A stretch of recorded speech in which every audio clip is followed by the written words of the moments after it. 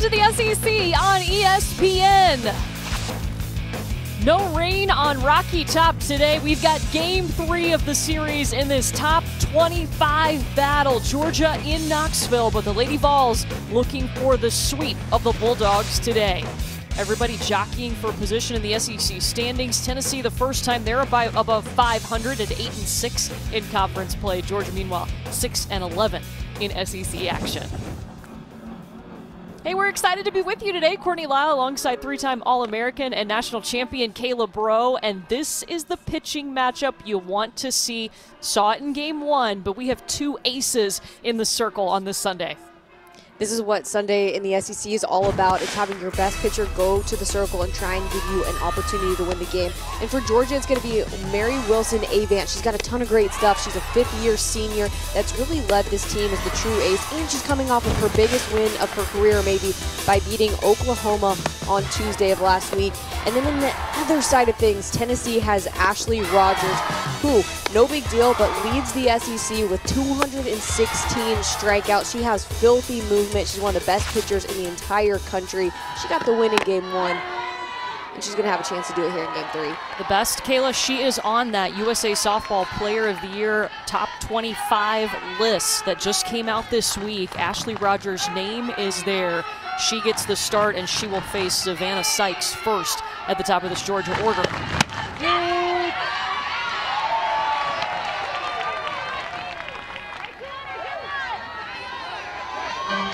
Ashley Rogers, like we said, she's just one of the most talented pitchers in the entire country, but what makes her so good is she's got incredible spin and movement. She has this incredible rise ball that she can throw on 3 different planes, and she's a healthy veteran in the circle after battling injury her entire career, and she's been able to really master other pitches to support that rise ball that's gotten her the success that she's deserved.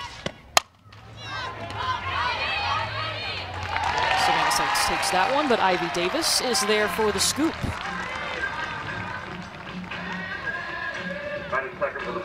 One away here. Sykes is already retired. We'll see Sydney Kuma and Jaden Kearney coming up next. But Kayla, you mentioned it. We saw Callie Turner in the circle yesterday for Tennessee. How is it going to be for these hitters to adjust back to Ashley Rogers? What's the difference? Well, they couldn't be more different. First of all, Callie Turner comes from the left side, so she's a really good lefty with a ton of off speed. Definitely not as high as velocity of Ashley Rogers. She's got more of a floaty style of pitching. Has that late break, but Ashley Rogers is a pure strikeout pitcher. Gonna bring a little bit higher velocity. She's gonna really go to that rise ball, which Callie Turner doesn't throw as often. She's got a nice curveball. She'll throw an off speed or a changeup every once in a while. But I mean, she is just so tough. She is a swing and miss, pure strikeout pitcher. And Sydney Kuma will take a seat right on cue. There's the first strikeout for Ashley Rogers this afternoon. And that's that curveball that really offsets the rise. Just cutting across the zone enough to freeze up Kuma. And you can see it's just framed perfectly on the outside corner for 3. First 2 batters retired. Jada Kearney steps in, had a home run yesterday to put Georgia on the board first in game 2.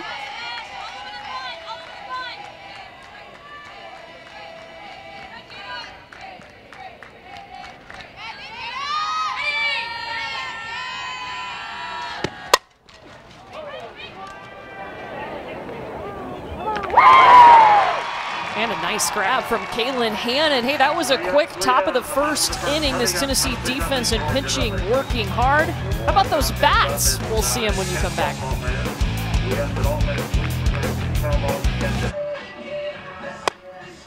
If you blinked, you missed the top of the first. We are in the bottom of the first inning. No score here between Georgia and Tennessee. But if Georgia wants somebody in the circle to keep them from being swept this weekend, it's Mary Wilson Avant. Yeah, she is the workhorse for this team, without a doubt. She has thrown 144 innings on this year. She carries the load, and she is that good in the circle. She has so much confidence this season. She's able to throw it to all quadrants. She's got a variety of pitches. She can throw a curve, screw, rise, drop. She can mix speeds. She has a beautiful changeup that she'll throw in pretty consistently throughout the game to try and keep this Tennessee team off balance. probably picked up the biggest win of her career earlier this weekend as Georgia ended #1 Oklahoma's winning streak. It was Mary Wilson Avant in the circle. So now the Lady Vols will have to adjust to her. It'll be Madison Weber leading off for the first time in her career. We'll see Weber, Hannon, and Morgan at the top of this Tennessee order. Yeah, I like that Karen and Ralph Weekly are trying to mix up the lineup to make something happen. They're going with the hot hitters. That's something that we've seen from them all year when they're crafting the lineup, is if somebody has the hot bat, and in this case Madison Weber does, you move her up and you reward that player. She is 3 for 6 in this series. Had a 2 RBI double yesterday to help Tennessee get that 9-3 win.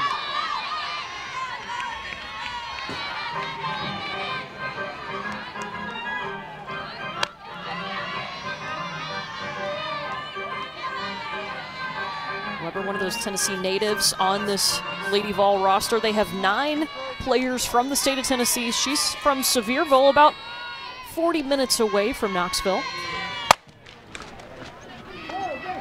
Rolls it to Kuma, 1 away.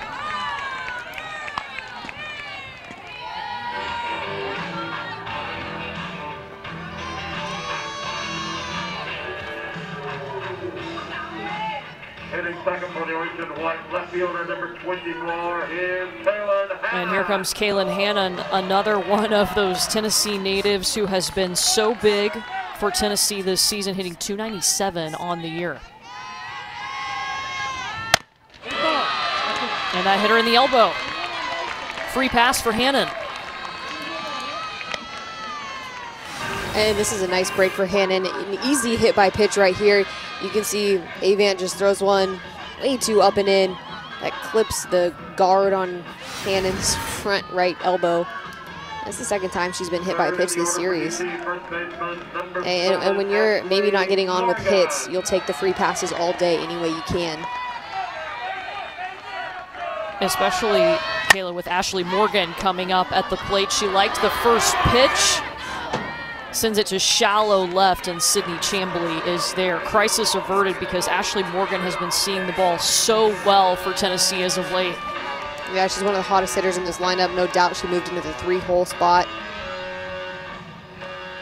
But that was a problem for Mary Wilson Avant in game 1, and really the difference maker was giving up 4 walks to this Lady Vol team, and Tennessee just came up with a big hit after giving up the free passes.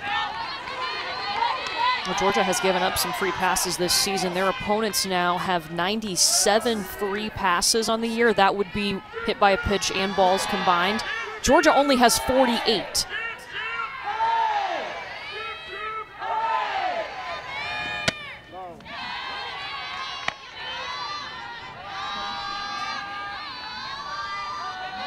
Allie Shipman's been holding a big bat as of late too. 2 for 4 yesterday in game 2 with that home run.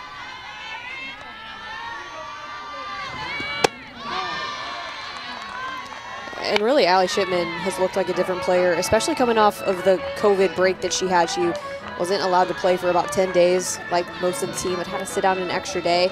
But the last 10 games, she's been so hot. A couple home runs. She's batting .452. Runner goes, and Kaylin Hannon has a stolen base. Tennessee will do that a lot. That is their 83rd steal of the season, her 11th. And I love this call by Tennessee.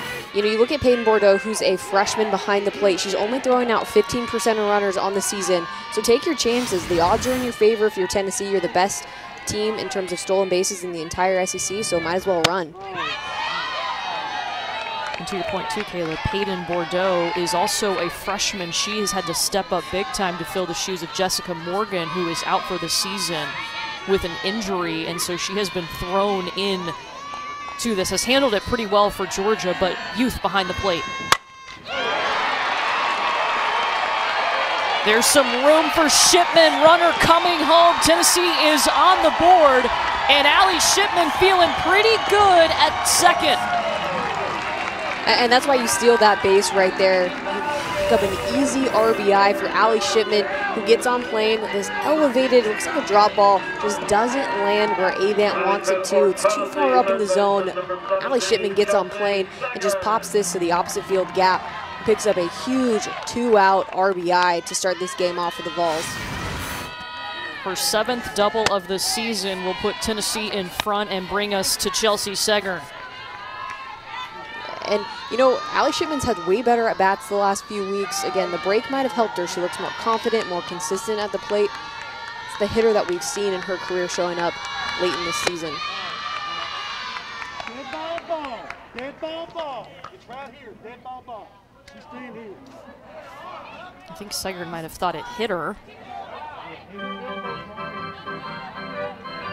And now Karen Weekly comes out to talk to Philip Friels, who is our home plate umpire.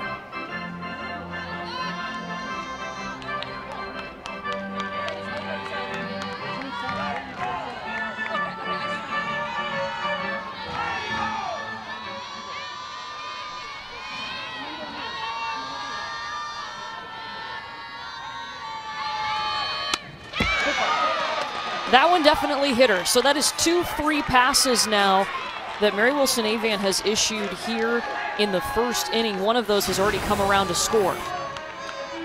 Yeah, Avant just not having that same control. This is a curveball that she's trying to throw that just really gets way up and away from her. Doesn't have that tight spin, that tight location that we're used to seeing out of Avant. And I think it's a good opportunity for the pitching coach, Rachel Fico, to come out and really talk to her because she's gotten off to a slow start. So how do you gain your composure back and get really the amount of spin and precision on your pitches that you need to? The good news is that she is so experienced. A veteran in this group, has been in tough situations over her career. And I mean, you and I have seen her bounce back in games 2 already this season. Yeah, nothing phases her. And we talked to Coach Baldwin, the assistant coach for Georgia, and he said that she's the most mature, most confident, most comfortable with herself in the circle. And all those things are really good signs for a pitcher, especially when they struggle, because they can dig themselves out of the hole pretty quickly. Ivy Davis to Armistead. And 2 runners will stay on. How about Allie Shipman, though? Allie Shipman getting the job done with 2 outs, coming up with an RBI to put Tennessee on the board.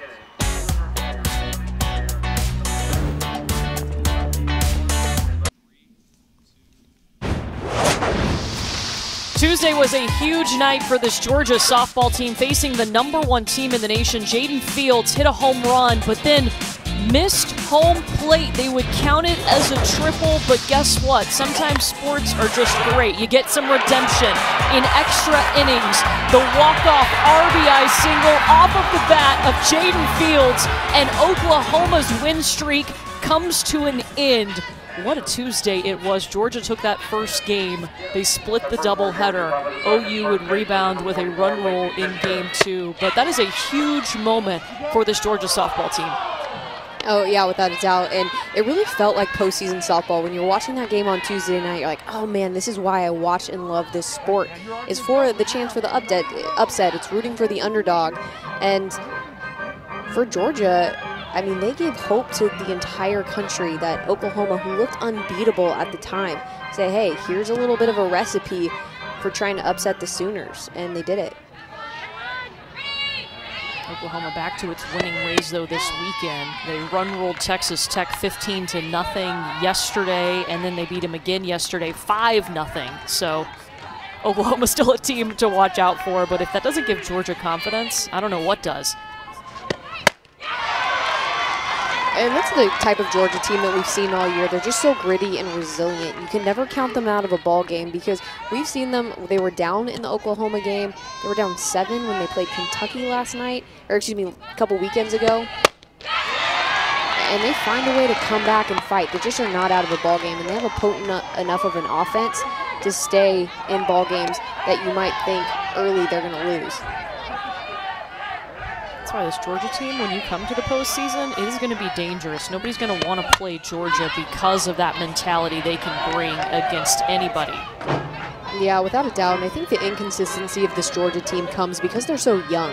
It's a very youthful team, but when you look at this team, I circle somebody like a Lacey Fincher, that's a senior that's at the plate right now that has the opportunity to lead this team with her experience.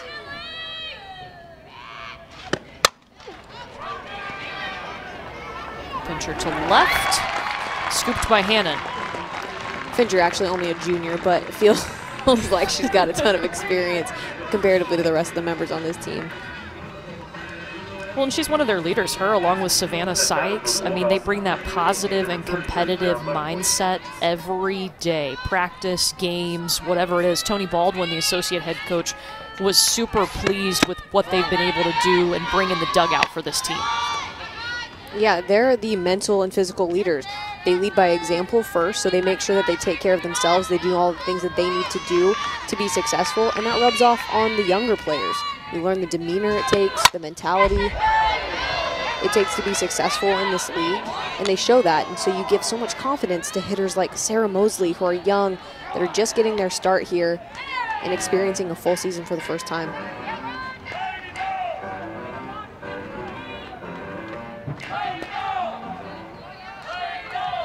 Sarah Mosley, we were talking about that UK comeback.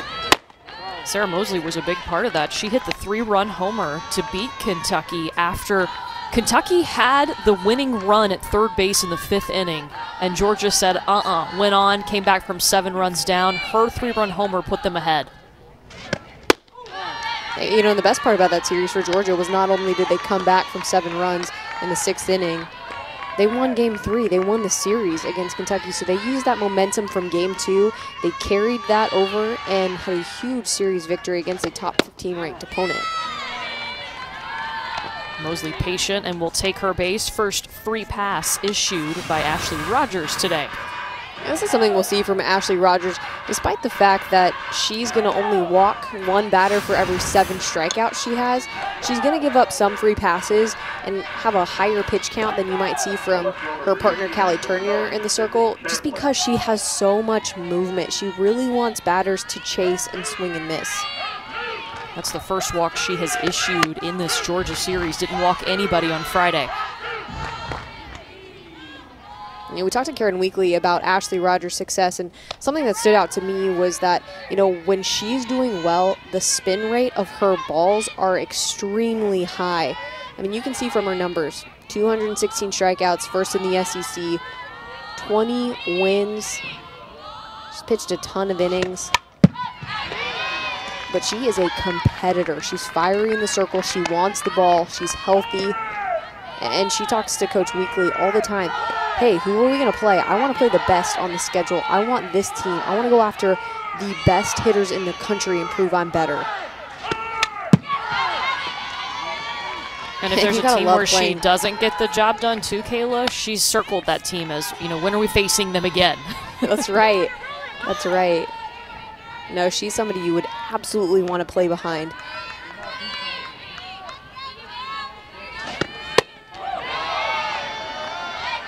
Count runs even to Sydney Chambly.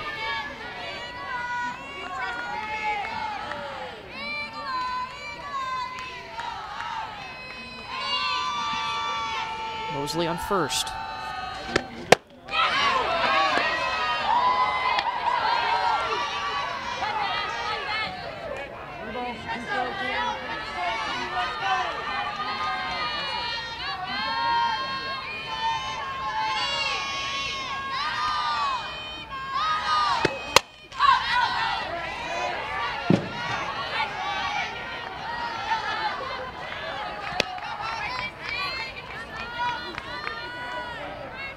This will be the 7th pitch to Chambly. Chambly went 2 for 3 yesterday.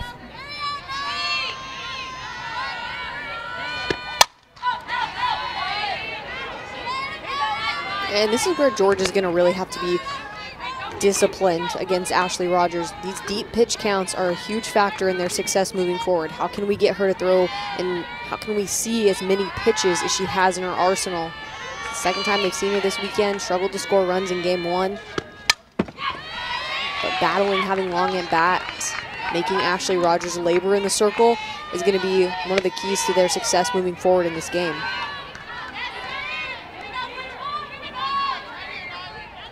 Rogers threw 101 pitches in that first outing against Georgia on Friday.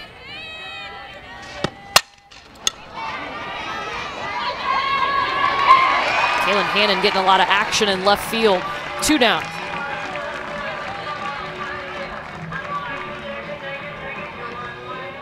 And it'll be interesting to see how Georgia approaches Ashley Rogers today, because you know what we've heard from these teams that have played Rogers so far this season is that her spin and the way her rise ball and her curveball look are so similar out of the hand, it's really hard to tell the difference as a batter.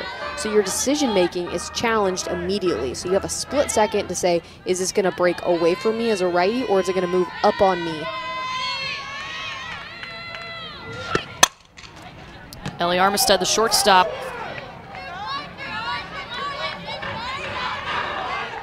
So again, taking all of those thoughts into account, what is the approach for these hitters? What pitch do they feel comfortable seeing, hitting, and trying to attack throughout this ball game?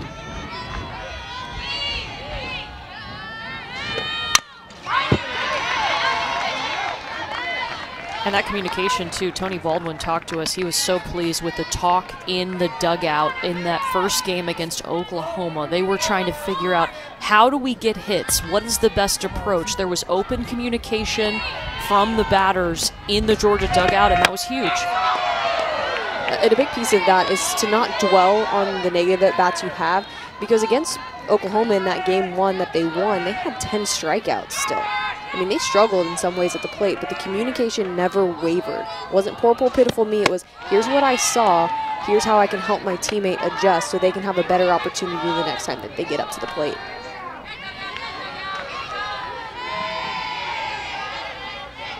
CJ Landrum on deck if Armistead can reach.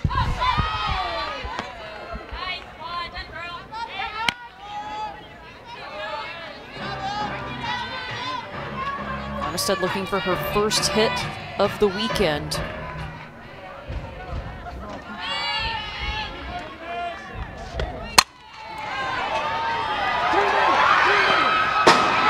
And that'll be it.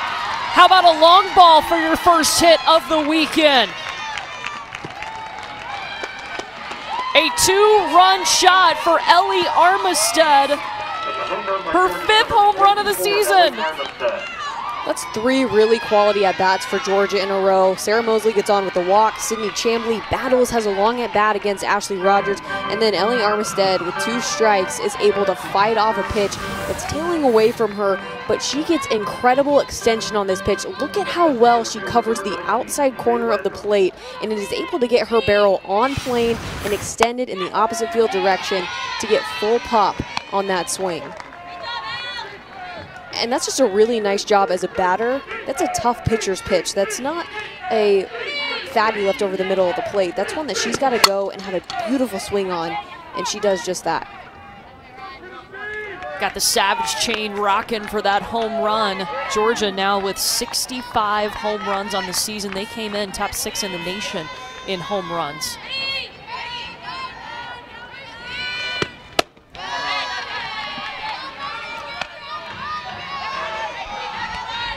This is CJ Landrum at the plate.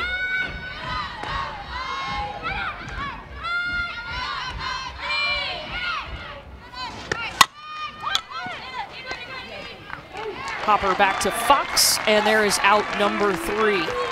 Home run action in Knoxville already. The true freshman, Ellie Armistead, comes up big time with a home run to give Georgia the lead. They're up 2-1.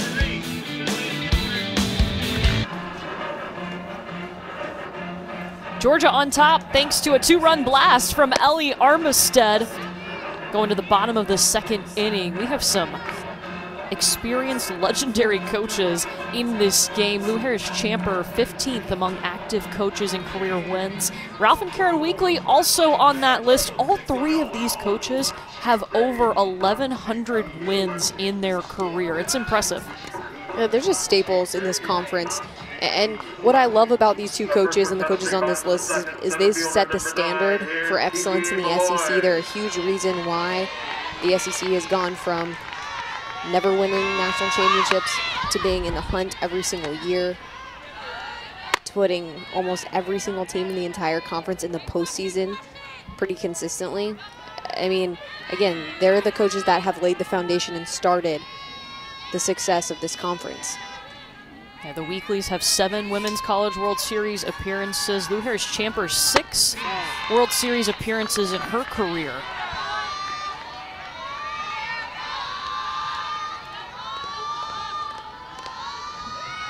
Kiki Malloy leading off things for Tennessee.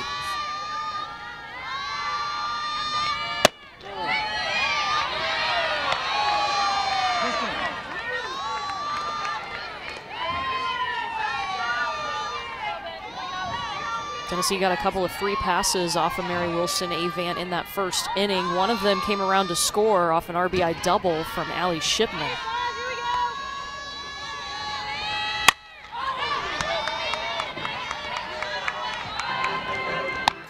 Yeah, throughout the series, it's really been Ashley Morgan, Madison Weber, and Allie Shipman that have done the bulk of the work, especially from the RBI production standpoint. So you're hoping if you're Karen and Ralph Weekly to see some production from the bottom of the lineup. I think that's why you move Kiki Malloy down. She offers a little something different.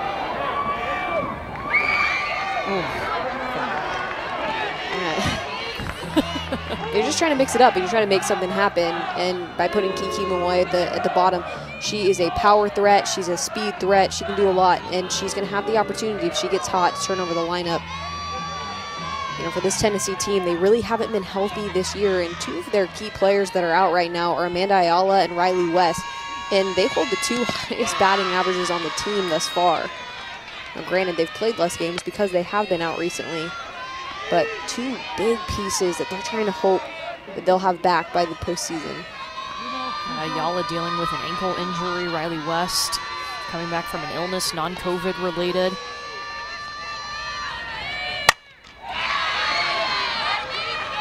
Malloy staying alive. And that's what's been impressive about this Tennessee squad all season long is they really haven't had a full healthy team at any point in the season. So they've had people trying to fill in the gaps. And you get some players that emerge out of those situations, like a Madison Weber who's hitting leadoff now, that maybe wouldn't have gotten the opportunity otherwise. 8th pitch to Kiki Malloy, and she will take a seat. First strikeout for Mary Wilson Avant today. And going with the drop on the inside corner. This is where the diversity of Mary Wilson Avant is so important. She can throw to all quadrants. She can mix speeds. She can mix planes. As you saw in that last at bat, she was throwing Kiki Malloy up and out, up and in, down and out, down and in. It's a big challenge for opposing hitters. So for the first time in this series, we will see KK McCrary step in out of Murfreesboro, Tennessee. Hadn't seen any of these Georgia pitchers this weekend, but gets the start in the DP role today.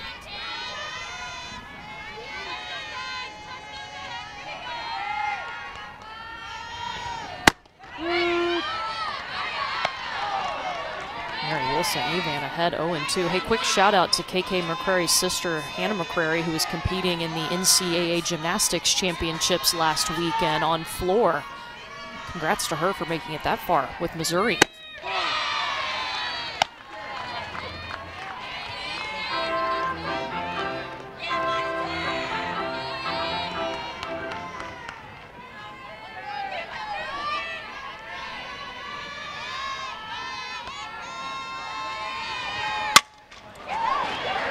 Goes down and digs for it. It will drop. And gets past Jada Kearney. KK McCrary on for Tennessee. This is KK McCrary learning from the at-bat in front of her. Goes downstairs, finds the plane of this drop ball, gets it off the end of her bat, and it just dies right here in front of Jada Kearney. And it's lucky that this ball didn't have much acceleration, because if that gets through her legs into the wall, you're looking at a potential triple for KK McCrary. And that's got to be a better job blocking that up for an outfielder. First hit for McCrary since April 14th against Tennessee State, and now the 9-hitter Anna Fox with one on.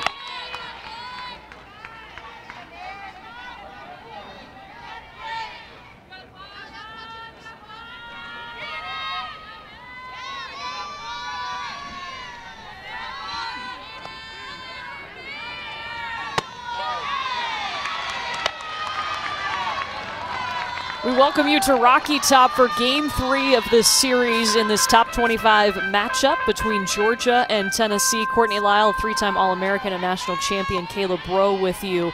Georgia on top 2-1 thanks to a 2-run home run in the last inning, but Tennessee just strung together back-to-back hits. That's Anna Fox on first now.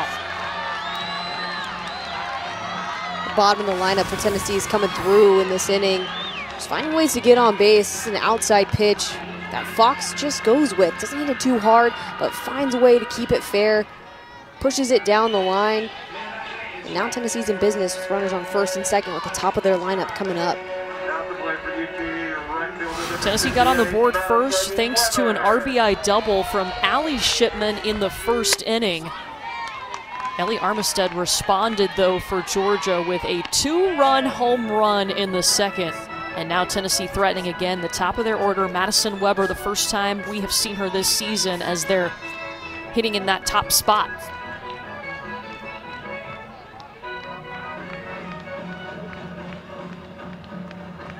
Now you gotta love Sundays in the SEC and Sundays in general in the softball world, because you're looking at just gritty performances from both teams. And especially in this series right here, you have both aces going toe-to-toe. Mary Wilson Avant for Georgia and Ashley Rogers on the other side for Tennessee. They had a tight matchup in game 1. Tennessee taking the victory 3-1. And here they are back at it in game 3, trying to do the best they can to give their teams an opportunity to win this game. Treasury Poindexter will come in to run for KK McCrary at second base. And back to the pitching matchup. This is the matchup we wanted to see, Kayla. Remember, Mary Wilson Avant is the pitcher who got the win over Oklahoma, the #1 team in the nation who hadn't lost this season, on Tuesday. Yeah, it's been a big week and a tough week for the Bulldogs. Poindexter safe at third. Both runners advance into scoring position. This is a really nice reaction from the pinch runner. Poindexter just sees this ball get away from Peyton Bordeaux just a little bit, and as soon as she sees the bobble, she takes off, beautiful slide to the backside of the base. And once again, this is a Tennessee team that challenges opposing catchers. Madison Weber is through. 1 run comes across, looking for 2. They will get it. 2 runs come across the plate thanks to Madison Weber. This is a great piece of hitting by Madison Weber. First of all, she understands with runners on second and third that she's trying to look to pull the ball so she can advance the runner and get a cheap run, worst case scenario. Best case scenario, this ball sneaks through the 3-4 hole and she picks up 2 big-time RBIs to give Tennessee the lead back in this ball game.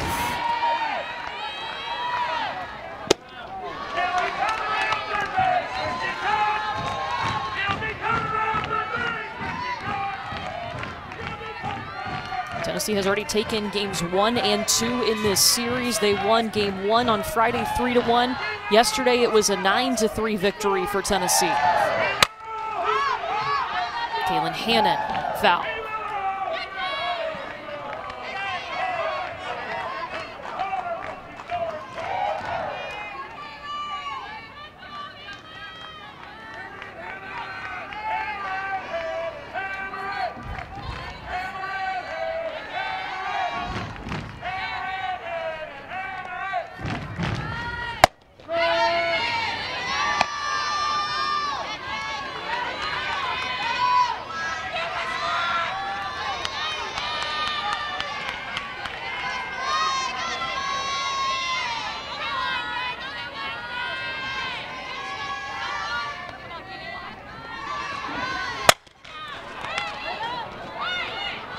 Georgia looking for 2.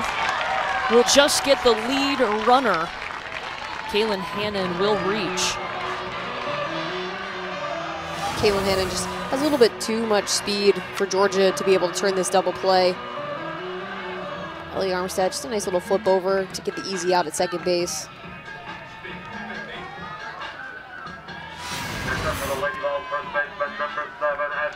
That brings us to Ashley Morgan, who has had a phenomenal bat this week.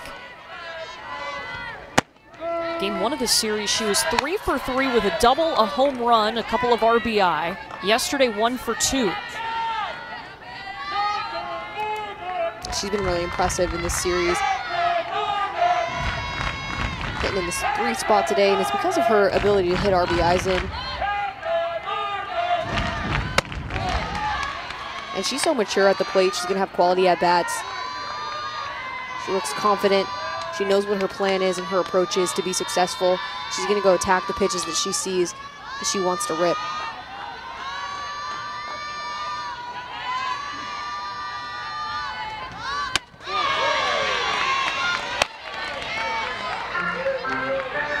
Karen Weekly was so complimentary of Ashley Morgan. She really went to work. Coaches love it when they have depth on their roster, especially when it pushes their everyday starters. And Ashley Morgan was being pushed by Madison Weber at first base. Well, she has gone to work and earned that spot.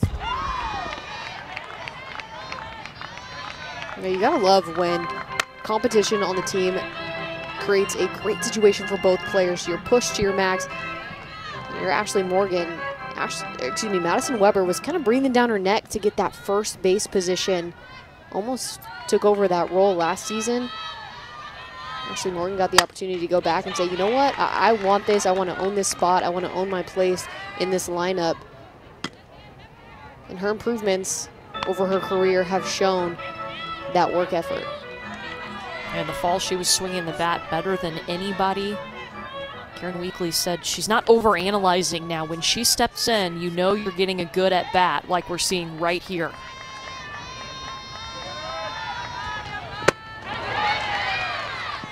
Avant is going to win that one, though, her second strikeout of the day, but not before Tennessee takes the lead thanks to Madison Weber.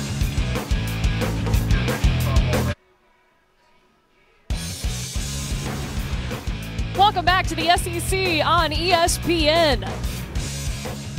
Game 3 between two top 25 teams, Georgia and Tennessee, battling here on Rocky Top. Tennessee back on top by 1. Courtney Lyle and Kayla Bro with you, and we were really looking forward to this Game 3 because you've got the aces in the circle for both teams, and these teams are pretty evenly matched.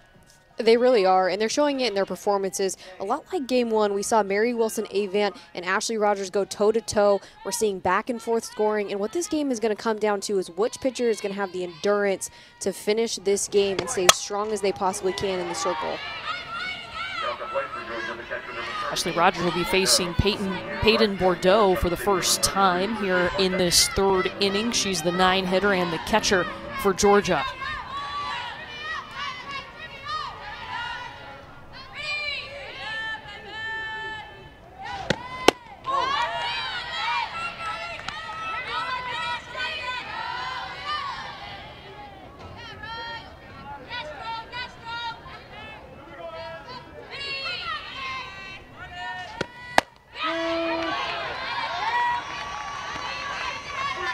Georgia's runs were thanks to that 2-run home run from Ellie Armistead. Her first hit this week. She came into the game 0 for 10, but then Tennessee retook the lead in the bottom half of the inning.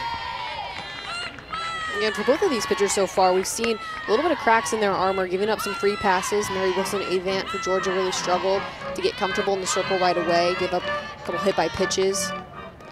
The 2-run home run was only a 2-run home run because of a walk given up by Rogers. So both of these pitchers have room to get a little bit more comfortable, get a little bit more crisp with their pitches as this game continues on.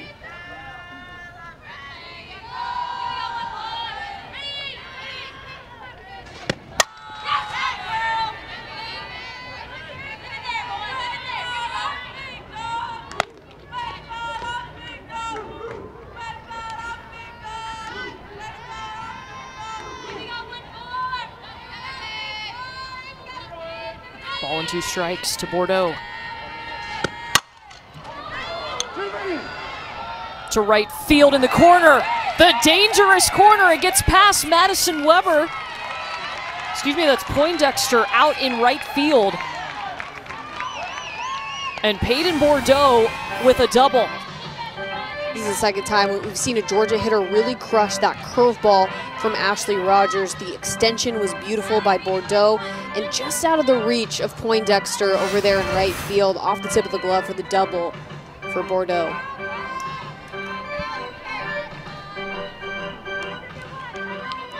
I think that's what's so impressive about this Georgia offense is their ability to make adjustments at the plate. They're really strong 1 through 9. Everybody in their lineup has that home run potential power.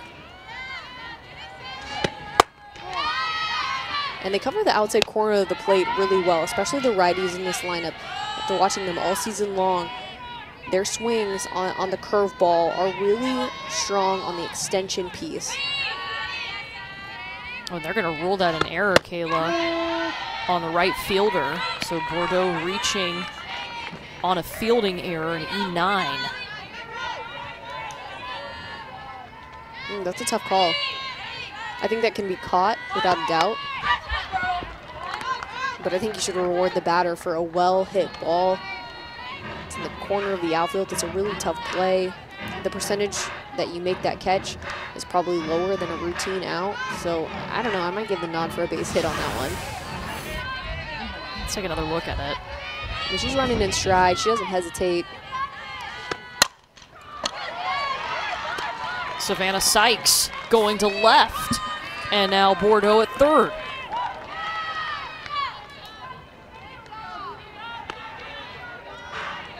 Savannah Sykes, after popping out her first at bat, does a better job on this at bat, just getting up with that rise ball. This is one that's a little bit lower in the zone than Ashley Rogers likes to throw, that little lower rise.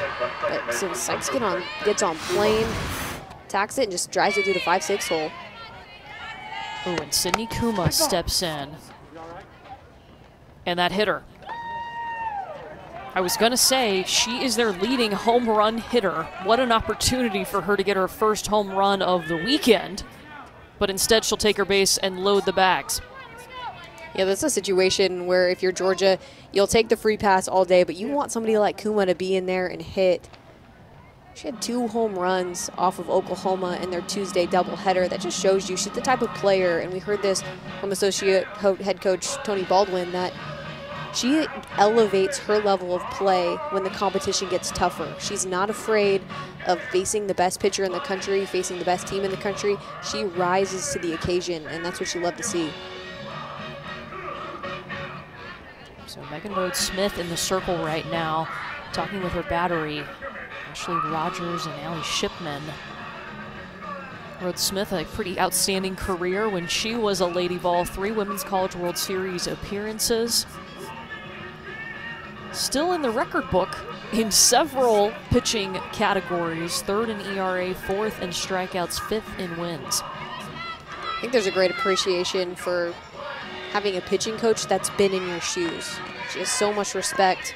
Ashley Rogers has so much respect for somebody like Rhodes-Smith that has the ability to give her advice, but it's coming from a place that I know it's exactly what it's like to be where you are right now.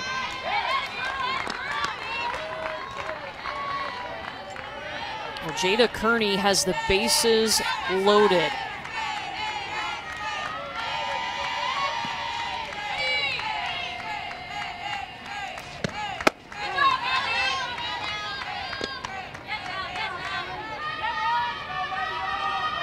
Jada Kearney hit a home run yesterday, a solo shot. She was 1 for 2. She is the only player for Georgia hitting over 300 in SEC play.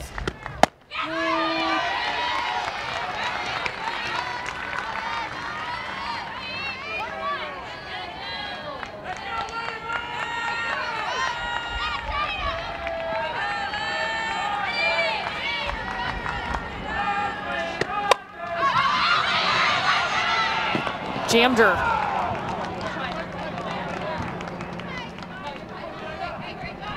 Look at Ashley Rogers coming all.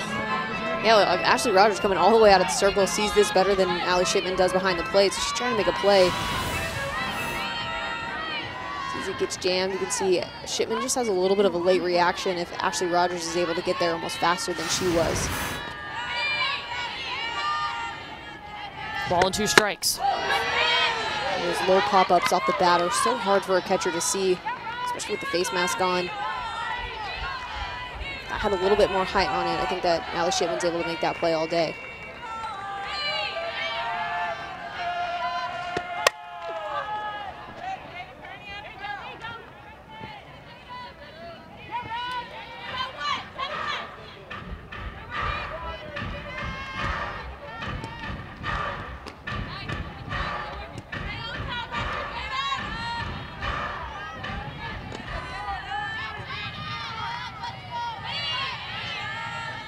Bases loaded for Kearney, a huge opportunity for Georgia, and it's fouled.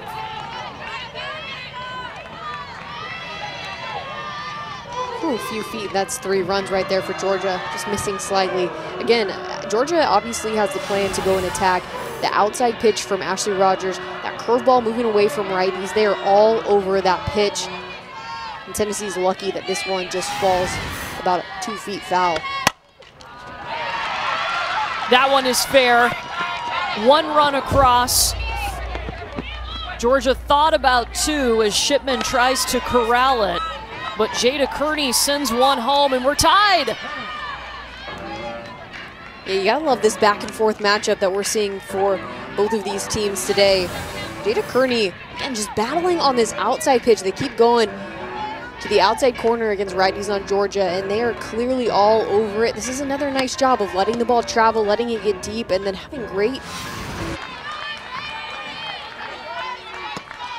She's their leader in average at 360.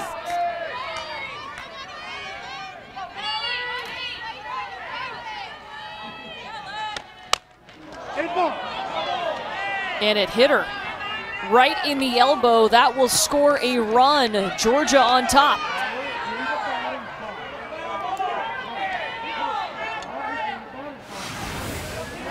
This pitch from Callie Turner. It's gonna break right in to that front elbow of Lacey Fincher. You know, for me, this one's close. I think where Fincher's elbow is in relationship to the line of the chalk on the batter's box is so close to her reaching over it, but you have the right to everything within that line, including being on the chalk. So maybe a touch of a lean in, but she has the right to that box, and that's what the umpire calls, so that's what Tennessee's gonna have to deal with in this situation. Still no outs for Sarah Mosley. Bases still loaded.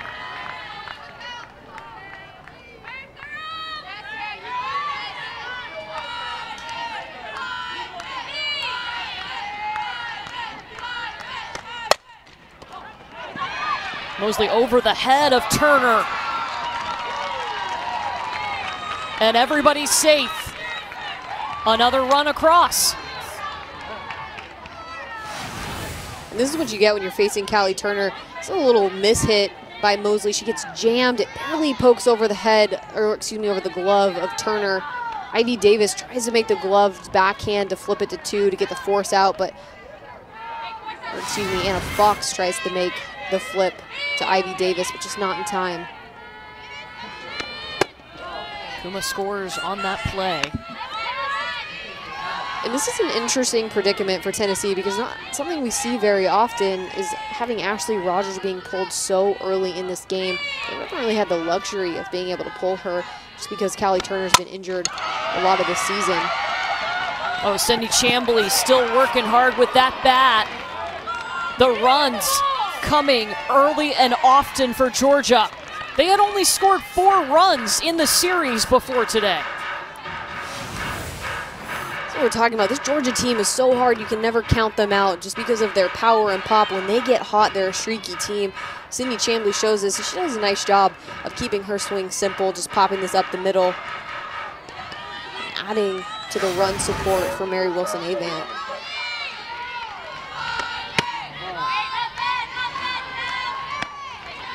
So now it's Ellie Armistead who had the 2-run homer in the 2nd inning. Bases still loaded. Fincher at 3rd, Mosley at 2nd, Chambly at 1st.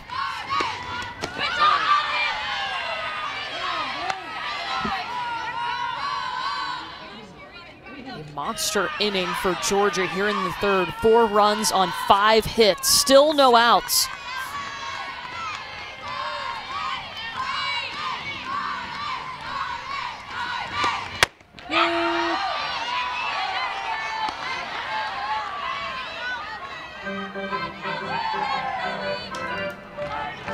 Lucky Mr. Pickle, he might be working in game 3.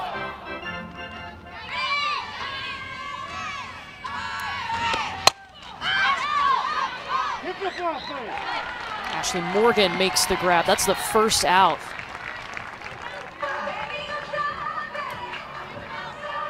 You know, unlike a lot of other teams in the country, I mean, they are just so good at passing the bat down when someone gets hot. This is Jaden Fields coming in as a pinch hitter. She was the hero on Tuesday against Oklahoma to walk it off for the Bulldogs.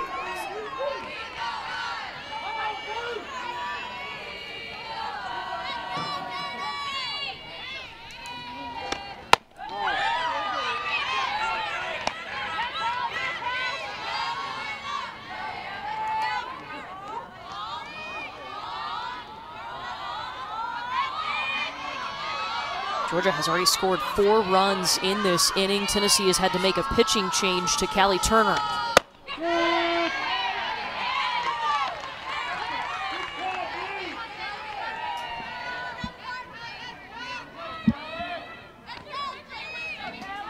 Against #1 Oklahoma on Tuesday, 3 for 5, had a triple because she missed home plate on her home run, and so was awarded the triple, but eventually won the game for Georgia.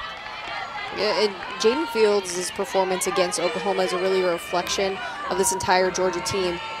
She hits this giant home run, misses home plate, gets the home run taken from her, so it's a triple.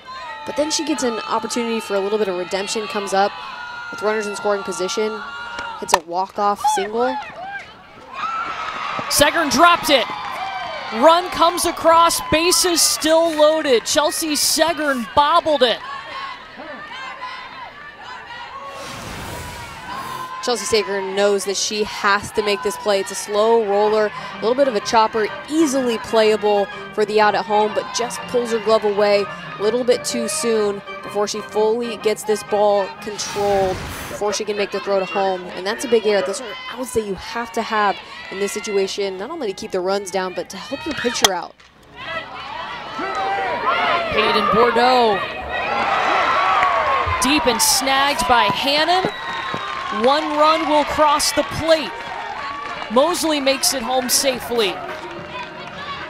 What a big inning for Peyton Bordeaux. She starts by going oppo, hits one to the wall in the opposite field, and then takes this inside pitch and is a few feet away from the home run.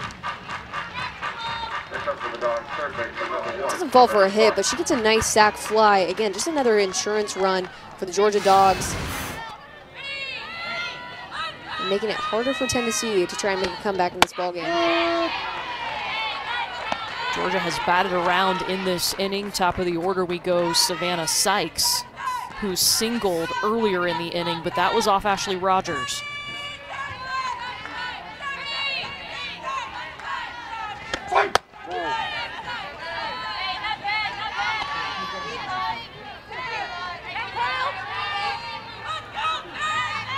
And you see why Georgia can be so dangerous here.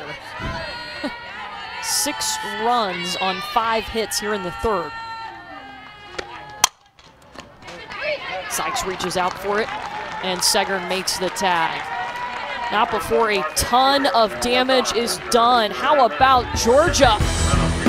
Getting the opportunity to bat around. It was started by Peyton Bordeaux, but then a string of singles led to a huge run production inning for the Georgia Bulldogs.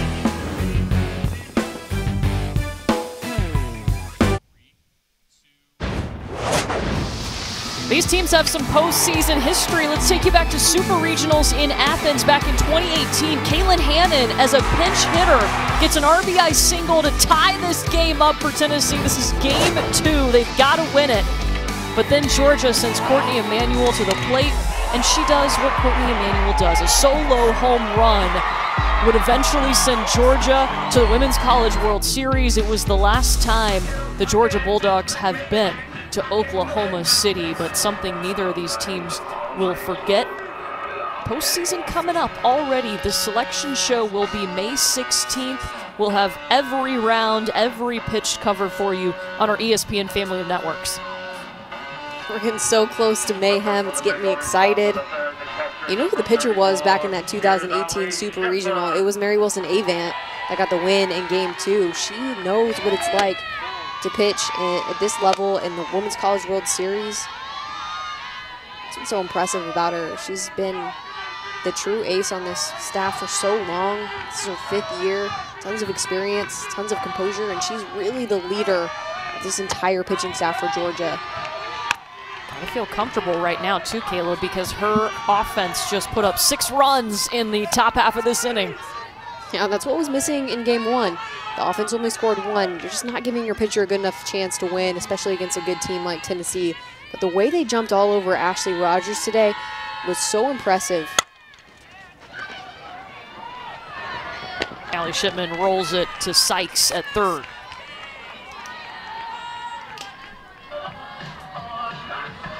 Well, for the 42nd straight year, the NFL Draft is on ESPN. It's also on the NFL Network. And the Game Day crew will be on ABC again this year, covering it from the college perspective. It all comes to you next Thursday, Friday, and Saturday, with all 3 days on ESPN Deportes, ESPN Radio, and the ESPN app.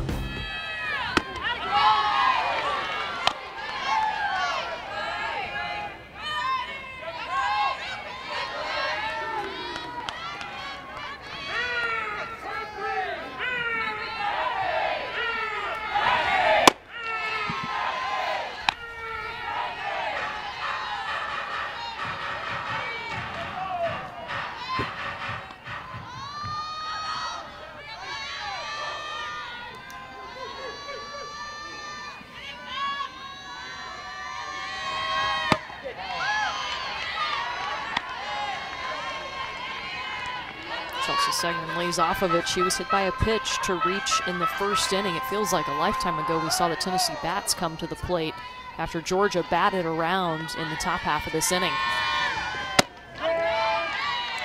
And there's a lot of game left here today, but I think even after the break for Mary Wilson-Avant, already against Allie Shipman and Chelsea Segern, she just looks to be a little bit sharper. She's finding the zone a little bit more consistently, and some of the balls she threw in that first inning especially were just too wild.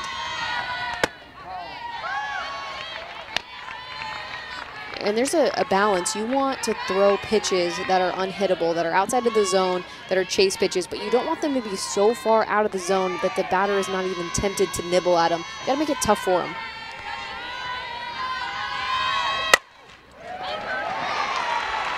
Segern liked that one. To left it goes, and Chelsea Segern has her first hit of the day, her first hit of the series. It's a drop ball again, just a little bit too much elevated in the zone. Doesn't have that break or the location necessary to get Segern out on this pitch, so Segern does a good job of getting her barrel up to the level of that pitch and just finding a way to keep it simple. It's a nice shot in the opposite field. So 1 out for Ivy Davis with a runner on. Davis was the hero yesterday, had a grand slam, went 1 for 2 to help Tennessee get Game 2 of the series 9-3.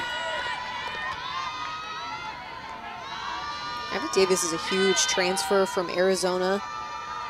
Plays a huge role on this Tennessee team, covers the shortstop position, a defensive position that they desperately needed for somebody to fill in. Hopper to Armistead, off the glove of Kuma, covering second. Both runners good to go. And speaking of the shortstop and defensive plays, this is a play that has to be made.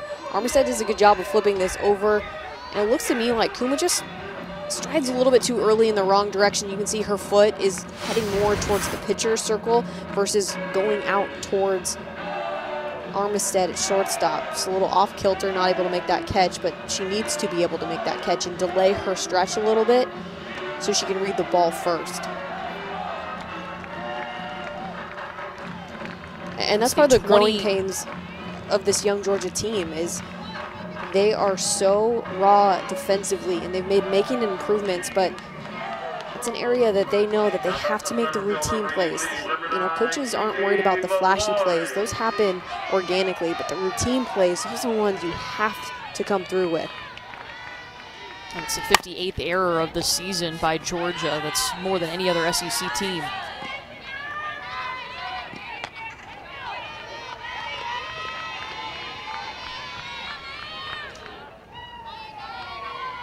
Kiki Malloy in now facing Mary Wilson Avant. 2 on.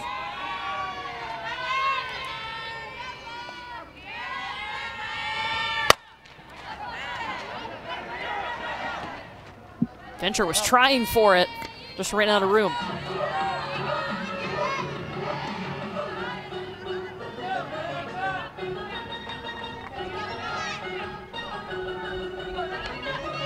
This Georgia team trying to avoid back-to-back series sweeps. They were swept by Arkansas last weekend, trying to pick up a win here to avoid being swept by Tennessee.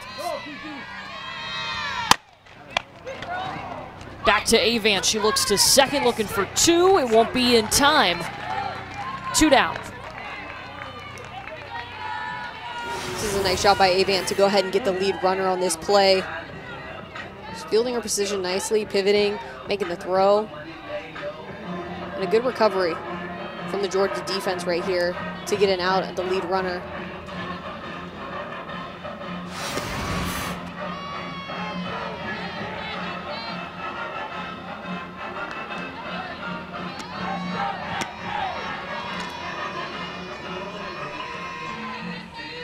Runners on the corners for KK McCrary, who picked up a hit in her first at bat. That was in the 2nd inning.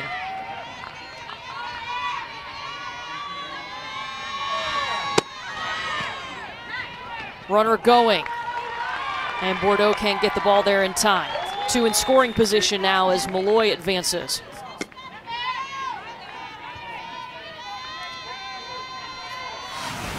Kiki Malloy picks up her 32nd stolen base of the year on this, and she is the best runner in the entire SEC, leads the conference with 32. And that's a no doubt opportunity. Peyton Bordeaux's had a hard time throwing these runners out all weekend long. And that's what you like to see if you're Tennessee, is sticking to your bread and butter, going with what's gotten you to this point so far, putting another runner in scoring position. And Kiki Malloy's in some very high ranks amongst some incredible SEC players. You talk about Kayla Kowalik, Leah Andrews. Those are some of the most talented leadoff hitters in the entire country, and she's got them by about 10 stolen bases. I was going to say there's a pretty big discrepancy there between first and second from where Kiki Malloy is. Yeah, and I think that's just a coaching style. I think coaches Ralph and Karen Weekly like to push the envelope. They like having those speedy players on the base paths, and most importantly, they like to put pressure on the defense. And when you recognize that Peyton Bordeaux is only throwing about less than 15% of the runners out, you take your chances. Odds are in your favor. Kiki Malloy has more stolen bases than Georgia does as a team.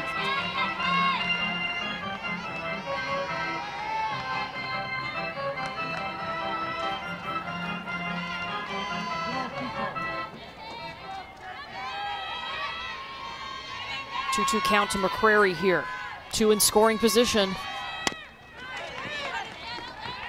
Off the end of the bat, rolls foul. Georgia had just a monster top of the 3rd inning. They scored 6 runs. Tennessee was forced into a pitching change from Ashley Rogers to Callie Turner. And we've seen so many times this season that the home run has really been the big hit for Georgia. That's been their go-to. When they need somebody to come through, it's been a solo shot that gets the scoring started, but really it was a lot of singles put together in that inning. Just quality situational hitting, going with the pitch, not trying to do too much with it, that led to a big-time inning. You add that to a couple of hit-by pitches, and things just moved right along for the Georgia offense.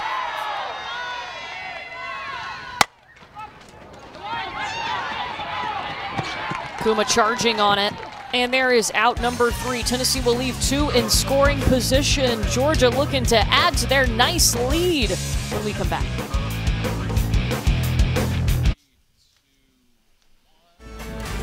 I don't think we talk about Kayla Kowalik enough. Extremely popular. So how about we throw a question at Bro? Do you think teams like Washington and others have a true chance at getting a national championship with only one strong arm in the circle? Or will it come down to 2 aces like UCLA, among others, have this year? That's a great question, and I think it's such a great debate because historically you've seen some pitchers, and I go back to somebody like a Taryn Moet, a Jackie Traina, Megan King for Florida State a couple years ago, that have basically put the weight on their shoulders and pitched almost every single inning of the World Series and have gotten their team to a national championship. So it's doable. But you look at historically and how much better offenses are getting, and look at some breakout teams like Oklahoma that just have so much power, UCLA. It's a huge advantage to have two pitchers. But I think that's the beauty of the World Series, is if you have one pitcher like an Ashley Rogers, like a Mary Wilson Avant, that they can shine in ways, they can conquer the difficulty of pitching game after game, day after day, and you get these incredible stories that are really memorable in World Series history. Really interesting to see how that kind of plays out this year. And if you want to see some good pitching too, don't forget, you can see teams like, UCLA and Washington coming up after we are done here on this game. I mean, just some incredible softball today. And I was about to bring up, Washington just beat yesterday Megan Faremo and Rachel Garcia combined in Game 2. So just because you have two doesn't mean you're unbeatable, but it is an advantage when you have to play back-to-back-to-back days. And that's why it's such a big deal that Callie Turner for Tennessee right here in the circle is getting healthier, just to take some of the weight off of Rogers' shoulders, and that's what George is missing. Somebody to emerge behind Avant to say, you know what, I can pitch 4 or 5 quality innings and help our team get a win. And they just really haven't seen that consistently from anybody this year. Karen Weekly for Tennessee was so excited to see Callie Turner start to get that groove back, if you will, and they saw it against South Carolina last weekend in Game 2 of the series. She went 6 innings, got the win, only allowed 1 hit. Got the win, didn't walk anybody or strike anybody out, but got the job done as Sydney Kuma looking for 2. No, she'll go back to first. And Kuma now on a 6-game hit streak. This is a nice job by Kuma. Gets a ball that breaks into her and back over the plate from the outside corner, and she just pops it into the gap to pick up a nice single to lead this inning off. And that's exactly what you want. You don't want to let up after you just put up 6 runs in the last inning on this Tennessee team. You should come out right away and you set the tone from that leadoff at bat. Jada Kearney let that one go by. Allie Shipman keeping an eye on Kuma. She's 4 for 4 on the base paths this year.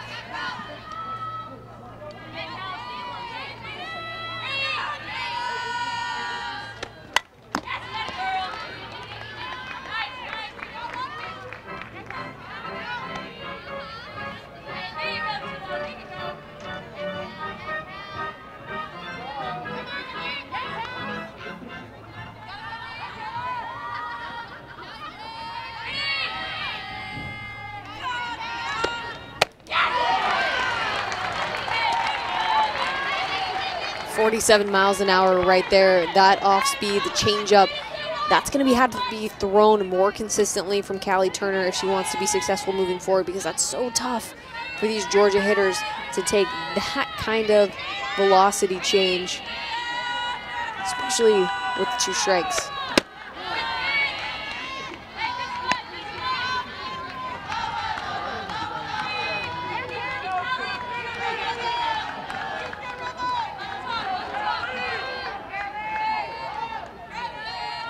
Two balls, 2 strikes to Kearney.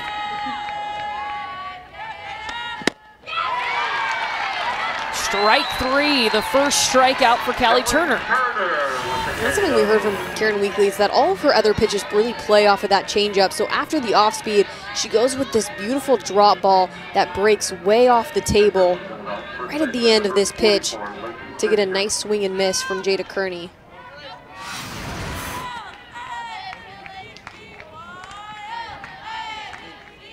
First outs, Kuma still on first, brings Lacey Fincher, who reached on a hit by a pitch and scored a run in the 3rd.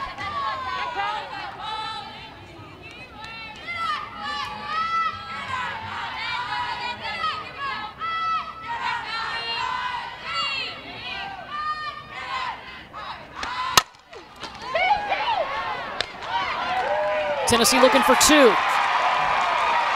You bet. Tennessee with their 14th double play. Tennessee making it look easy, rolling it up. Sagern to Fox to Morgan.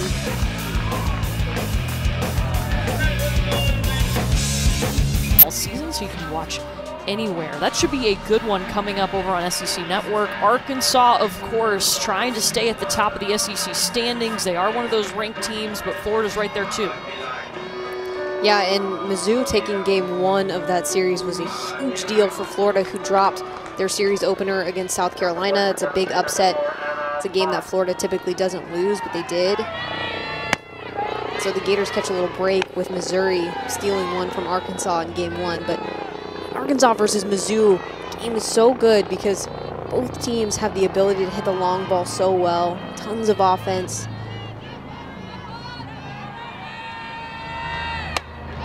Should be a good one. A chance to pull that one up on your second screen if you want to stay with us here. Georgia trying to avoid being swept by Tennessee. It would be the first time if Tennessee can come back, and still plenty of time. It would be their first SEC series sweep of the season.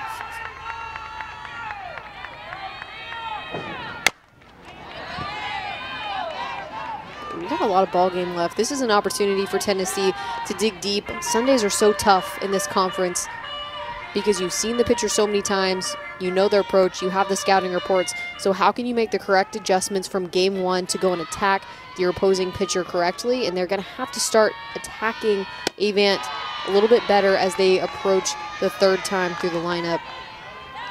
And that's what was so impressive about Georgia's performance in this game so far, is they had a plan against Ashley Rogers, who didn't look her sharpest today, and they went after her curveball and absolutely crushed it, kicked her out of the game.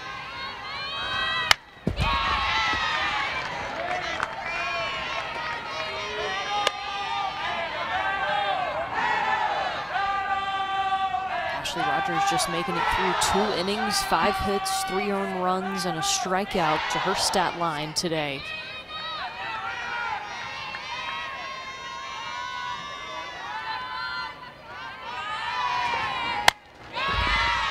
It was interesting watching Ashley Rogers' performance. She's usually so good because her rise ball is her best pitch, and she's able to throw it in so many different levels. She can hit it at the knees, she can hit it about mid-thigh to belt, and she can throw it, you know, up at the chest and eye area, and just, it wasn't sharp today. So she had to go to some of her secondary pitches, which I thought Georgia attacked very well. And you're gonna have days like that.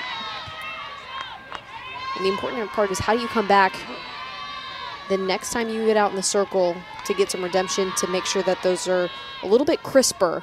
You can use every single pitch in your arsenal, or your best pitch in your arsenal at least. Strikeout for Mary Wilson Avant. That's number 3 today for her. I like this pitch by Avant. Just a little back door on the outside corner that freezes up Fox. And that's how you know she's done better throughout this game, is that pitch is starting to look a little bit more crisp. That's her 3rd strikeout of the day.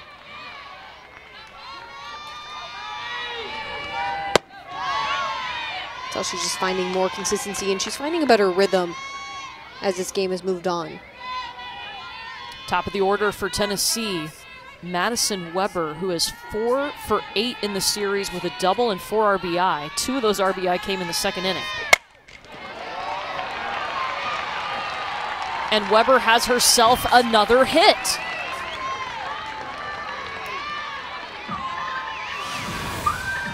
Weber goes after this pitch. It's the same exact pitch that Anna Fox just struck out on. But Madison Weber picks that up, reaches her barrel out there, hits off the very end of her bat, and just falls in for an easy base hit, trying to get something going for the Vols. Karen Weekly told us Madison Weber was that player that, you know, just outside the lineup, you wish you had a spot for her because she was competing so well. Ended up filling in when Ashley Morgan was out, was waiting for that opportunity, and then here she is working herself into the lineup. Even when Ashley Morgan has come back so strong, still found a way to help out. Tennessee down a couple of players. No Riley West and no Amanda Ayala, still out with injuries.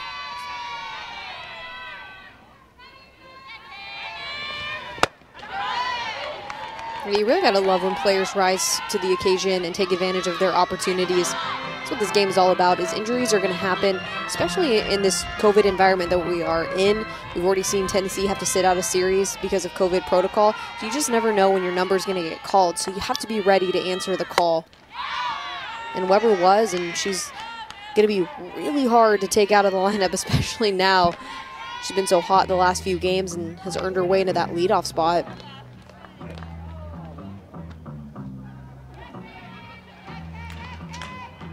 And the one thing that she does really well that Karen Week really liked and is so important as a leadoff hitter is her ball to strikeout ratio, or her walk to strikeout ratio, is fantastic. 6 strikeouts on the season for Weber as Kaylin Hannon is hit by a pitch, and 15 walks for Weber. Just way away from Avant. This isn't even close. Again, this is another pitch. We've seen it consistently today. She struggles with the lefties in the box. That ball gets away from her, and it's her 3rd hit by pitch of the day.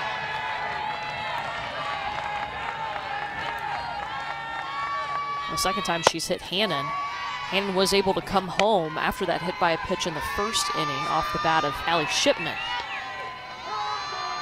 And this is a lefty-heavy lineup for Tennessee. They pack lefties throughout the entire lineup 1 through 9. So that might be a strategy if you're a lefty. You're maybe struggling at the plate a little bit, put your toes on the chalk and hope Avant tries to bring it inside to you and get a free pass.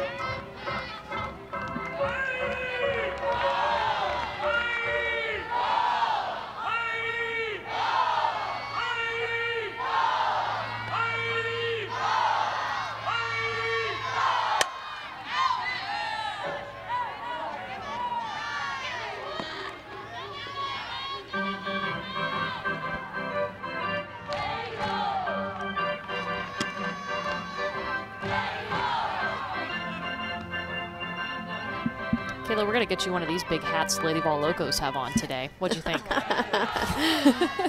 Sure. You give me one, Courtney, I'll put it on for you. I don't know if it'll fit in our camera shot. I'll overnight it to Oregon.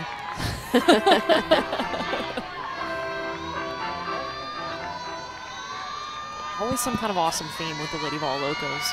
Yeah, sometimes I'm unsure what it is. They are dedicated. They're there every single game. They always have a theme. They come through. They like to see Ashley Morgan coming through too. 2 runs are gonna score, and Ashley Morgan slides into second. That'll get the Locos fired up. This is her 4th double of the series.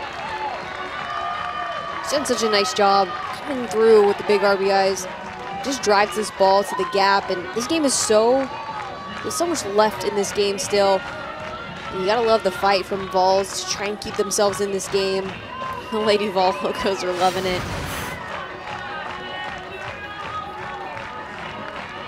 Wow, Morgan 5 for 8 in this series. Just slapped on a couple of RBI. And we'll have a pinch runner go out to second. Josie Willingham.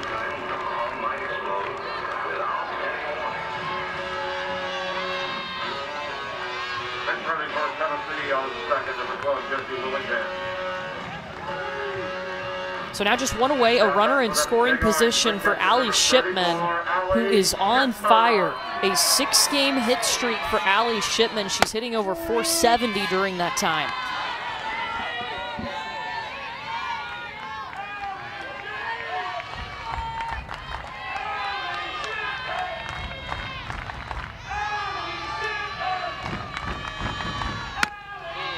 I think Allie Shipman has really benefited from that COVID break. You know, you talk about it's so rare throughout a season to have 10 days where you can't really do much. You have to go back a little bit, work on some little mechanical things, take some time off.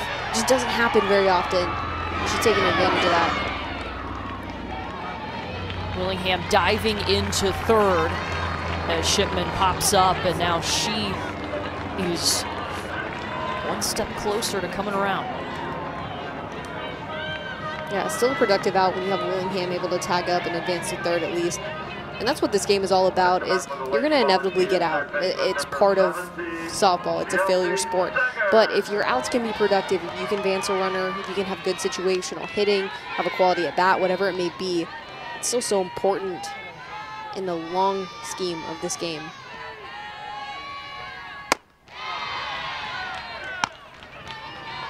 Chelsea Segard steps in with a run 60 feet away. 2 outs.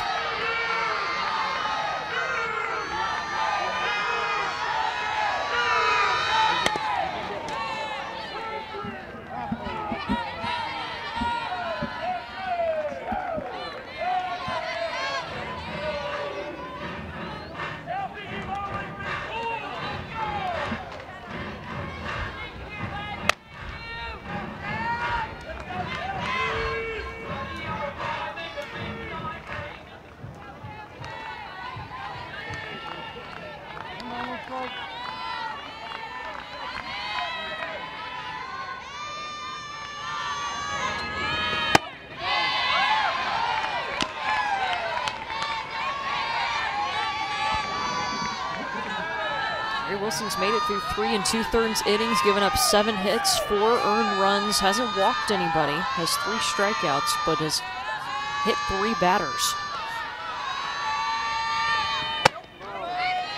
Yeah, it has been the walks in this game. It's been the hit by pitches. All thrown to lefties in the lineup. All just pitches that got way too up and in on the left-handed batters. Curveball getting away from her, whatever it may be.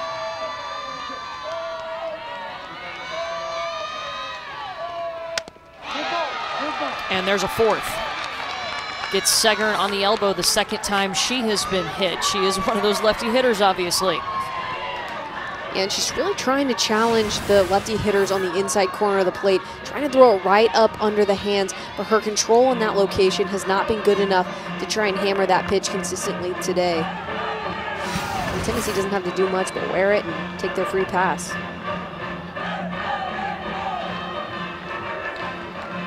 So now it's runners on the corners for Ivy Davis as Rachel Fico comes out to the circle for Georgia.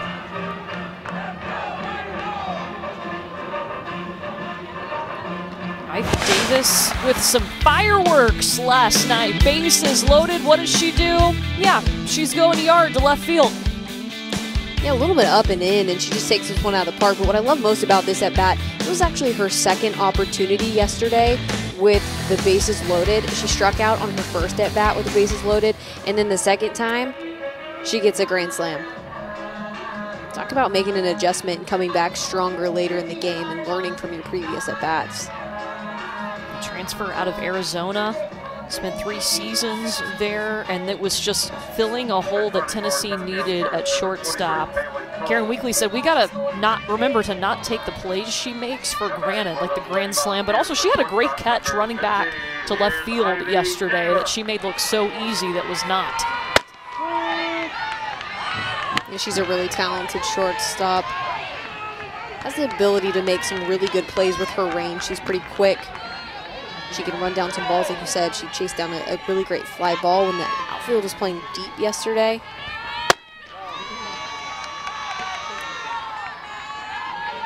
She's also an incredible hitter, and she comes from an Arizona team that has so much power, and she brings that over to Tennessee from Arizona. 13 home runs, leading the team on the year, 37 RBIs.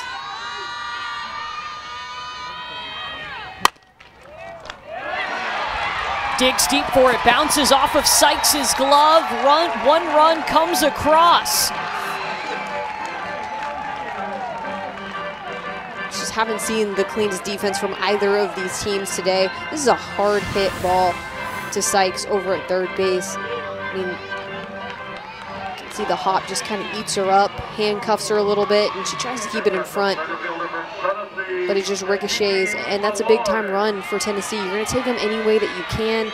Let's see how important it is to chip away at this score, and they've done this. I mean, we've got a ball game here, Courtney. Yet neither team has flinched when they've gotten down. They have both stayed composed. And remember, Tennessee gave up 6 runs in the top of the 3rd, and here they are just down by 2. There will be an error at third. And sometimes this is how it plays out. This is the third game of the series. You know your opponent so well. Sometimes it comes down to who's going to play the toughest defense, who's going to get the job done, who's going to come up with a clutch hit. Kiki Malloy to right. Fields trying to find it, and she will. A big catch for Jaden Fields in right field. Tennessee trailing by 2.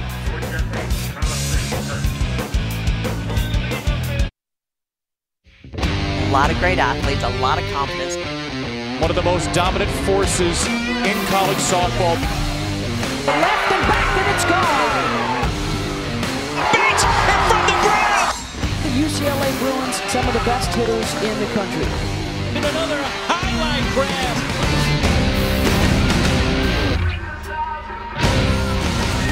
Guess what is coming up at the top of the hour after we're done here in Knoxville? Washington and UCLA will be game 4 of the series. Pac-12 playing 4-game series this season, but man, some dominating, some amazing pitchers in those games.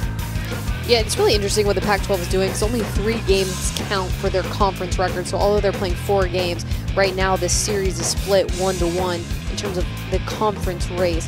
Gabby Plain pitched in both games for Washington that count for the conference. Wouldn't be surprised if you see her again in game 3, but I'm really impressed with Washington. They hit 14 hits off of Faremo and Garcia combined from UCLA in the circle. That's a big deal that you're hitting both of those pitchers extremely well. Beth Mowens and Michelle Smith will have that call for you. It's coming up at the top of the hour. We'll get you there as soon as we are done here. And Ashley Rogers has re-entered for Tennessee. Okay, this is a pretty typical move from a Tennessee bullpen is Ashley Rogers gets the start, goes back into the bullpen, works out some of the kinks that she may need to fix, and has an opportunity to come back out. And won't be surprised if she goes the rest of the way because Callie Turner is now scrapped. She cannot come back and re-enter. Rogers was pulled in the 3rd inning when Georgia loaded the bases with no outs. They were able to plate 6 runs in that inning.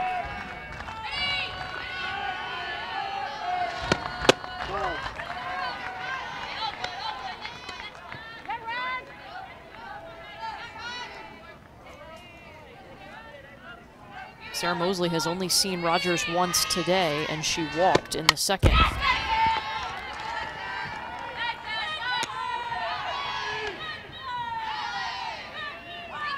Sarah Mosley's been a really big bright spot for Georgia in the last few weeks. She's come up with some incredibly clutch hits. It just seems like when the pressure's on, she comes through in big ways. She had a game-winning 3-run home run against Kentucky a few weeks ago to really turn the tide for Georgia.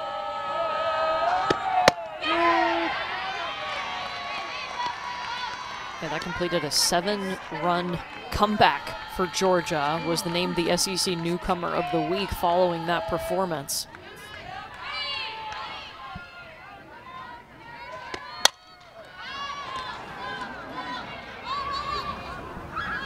Kayla Hannon comes over to make the play, 1 away. You know, thinking more about putting Ashley Rogers back into this ball game, going back to the Tennessee side of things, I think that shows the confidence that you have in your offense's ability to score runs, especially against Avant. You've already put up 6. When Karen and Ralph Weekly make the switch back to Rogers, just saying, okay, we're going to put our ace back in. You guys got to do your job offensively and score runs, and we have confidence in you.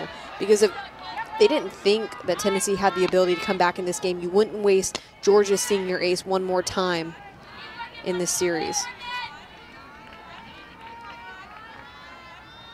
And Tennessee's a team that can certainly put up runs. They average just over 6 runs a game. Obviously, they have hit that mark today. Sydney Chambly reaches down into the glove of Malloy. Someone who has had success against Ashley Rogers today, Ellie Armistead, was the first to do it, a 2-run shot in the 2nd. This was all about getting whip on this pitch. It's an outside corner pitched, well-located curveball that Armistead just gets beautiful extension on. She just drives the top half of her barrel right at the right time. Perfect timing on the outside corner to get this ball to elevate and get out of the park. And again, it was a good pitch. It was a good pitch by Rogers. And they say she went. That's close. I don't know about that one. I don't know if her bat went all the way forward.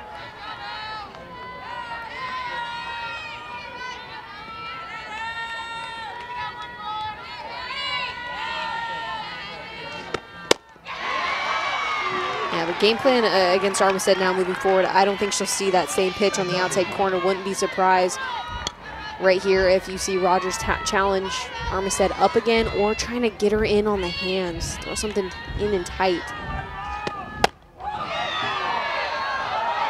Oh, Rogers wanted that one. Yeah, she did, and that's a dangerous pitch. That's close. And that's a pretty similar pitch to the one that Armistead was able to hit out of the park. But that's Rogers' bread and butter, so she went back to it.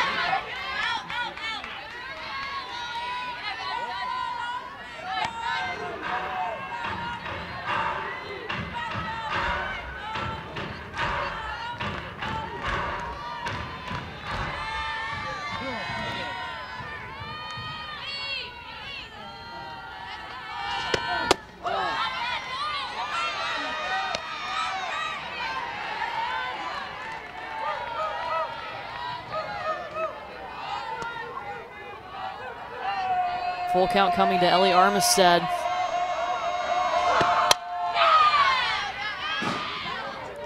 Got to give credit to Armistead. She's battling, and the 8th pitch of the bat is finding a way to, after swinging and missing at the rise ball, she took the one that was well out of the zone. She fouled off the next one that was a little bit lower, so she's battling, she's learning.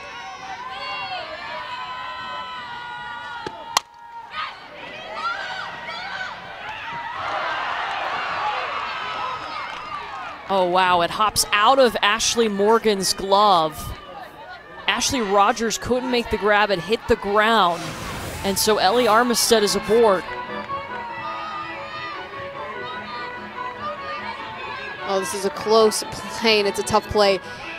This is the challenge for an infield, is that you never want your pitcher to have to move backwards to try and field a pop fly like that.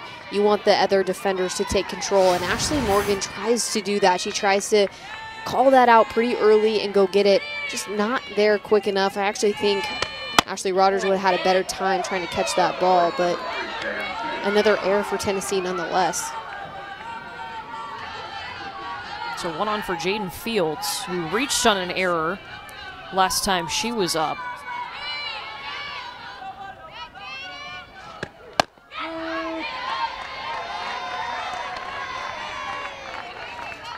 No, we talked about some of the problems George has had defensively. Tennessee has a pretty good fielding percentage on the year. They're at 978. They only have 24 errors on the season, so they've been pretty solid this season. Oh, and that hit Fields. They're just making too many mistakes in this ball game. This is another one right here by Rogers. This is trying to be a little bit of a backdoor curve. Doesn't quite get the snap off that it needs.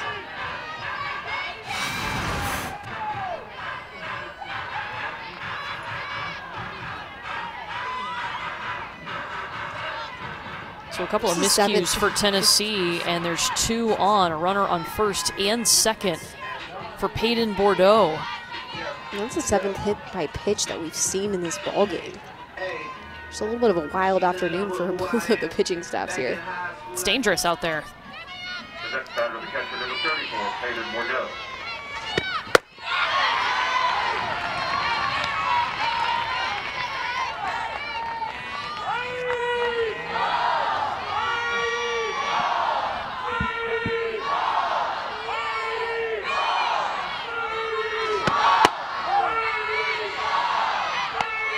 They did go back and change Bordeaux's hit in the 3rd inning to a double. They had originally ruled it reaching on an error, but she'll get the double to her credit. Had an RBI also in the 3rd.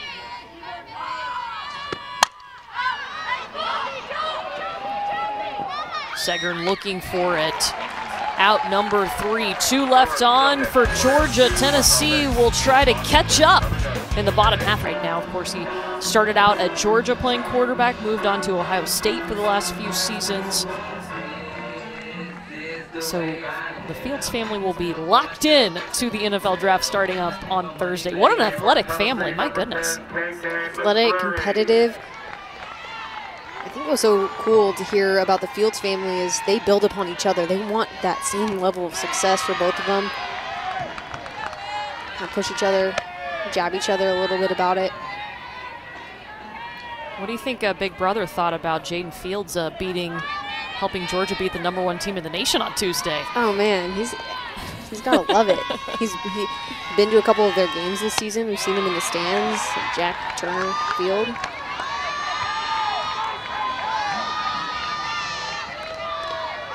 They're supportive of each other. You gotta love that.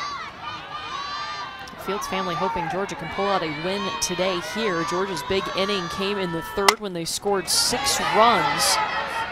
And McCrary grounds out to 3rd.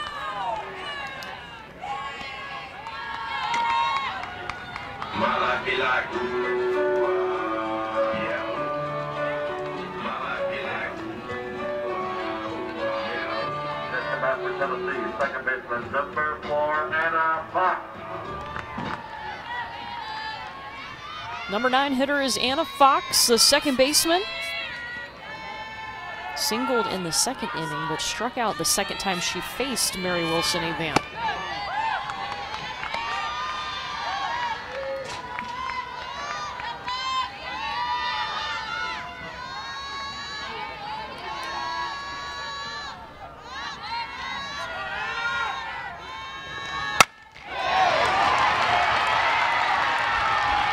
Fox drops it to left. Her 2nd hit of the afternoon. There's been no shortage of hits in this game. This is another elevated pitch that Anna Fox just does a nice job of keeping her swing nice and simple, doesn't try and do too much. Doesn't get much power from the legs, but keeps her barrel on plane. This was her 2nd hit of the day. Only had 4 hits coming into today's game. And, you know, we heard from Coach Weekly, she's a defensive specialist. They like her at second base, but it's a big deal when she can come through and get a little base hit for your team. She's really brought her bat today as Madison Weber pops up to 3rd. So 2 away now. Kaylin Hannon will look to help out Anna Fox over on first.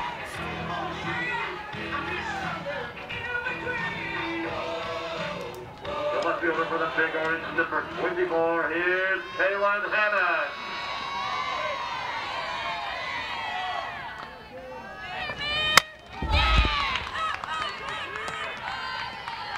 This game's been a battle for Mary Wilson Avant in the circle for Georgia. I think she's done a nice job of staying as strong as she can in the circle, but Tennessee has not allowed a 3-up, 3-down inning for themselves offensively. They've battled at the plate. They've found their way on with either hit by pitches or base hits. They're making it tough for Avant without a doubt.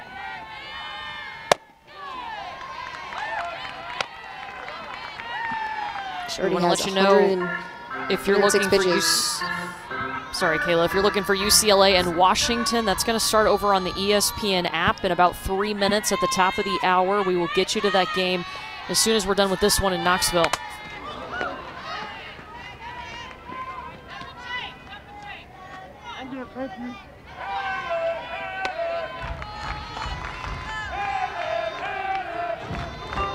That one ricocheted off of Bordeaux and Philip Friels, who's behind the plate.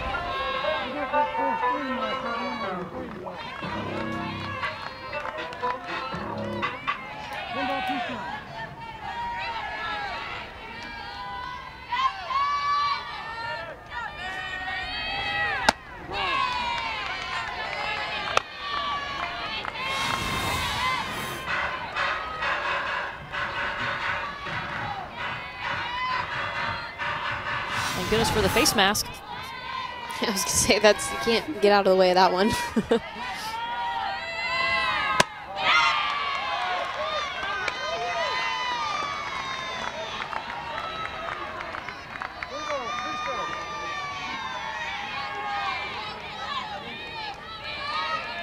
Cannon's pushed it to a full count with the runner on.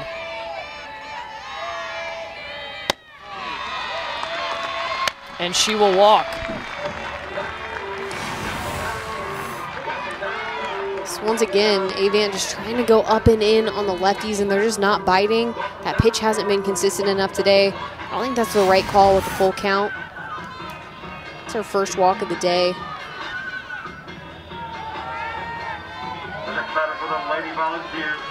The good news for Tennessee, Ashley Morgan steps in now 5 for 8 with 2 doubles and 4 RBI in this series.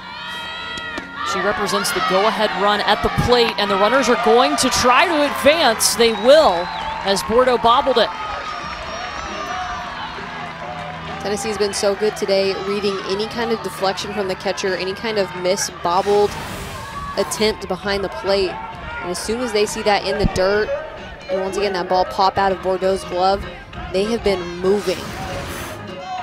Very good defensive, or excuse me, a very good base running team for the Vols.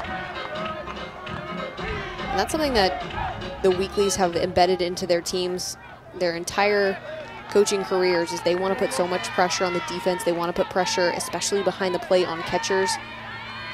Make them throw you out. Runners will hold.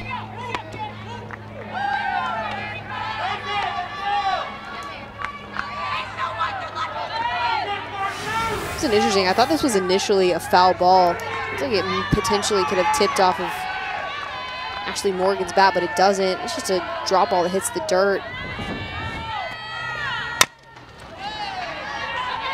Avant goes back with the drop ball once again. But that was a nice job by Bordeaux of keeping that one in front, because if that gets by her or behind her, that's a run for Tennessee.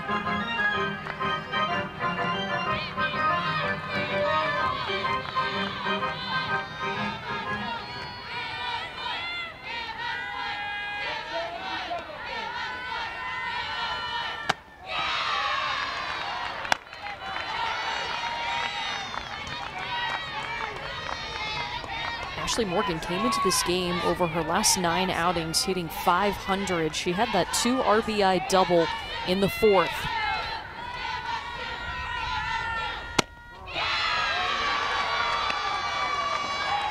She's putting together a really nice at-bat here. So composed, really good eye. And this is a really pivotal point in this game. Talking about a base hit, it's going to tie this ball game up.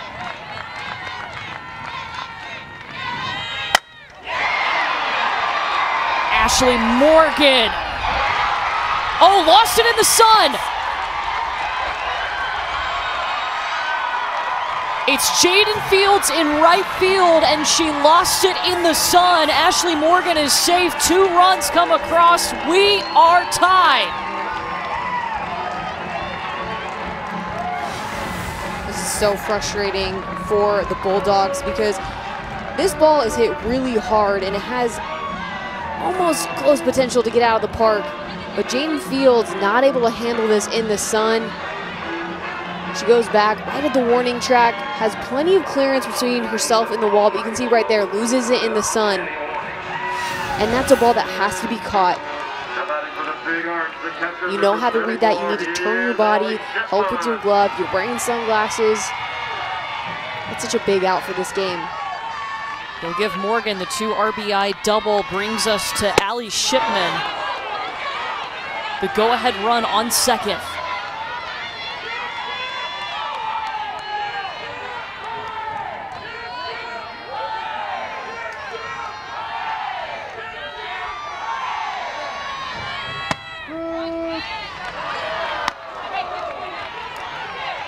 Allie Shipman was the one to put Tennessee on the board in the first inning with an RBI double.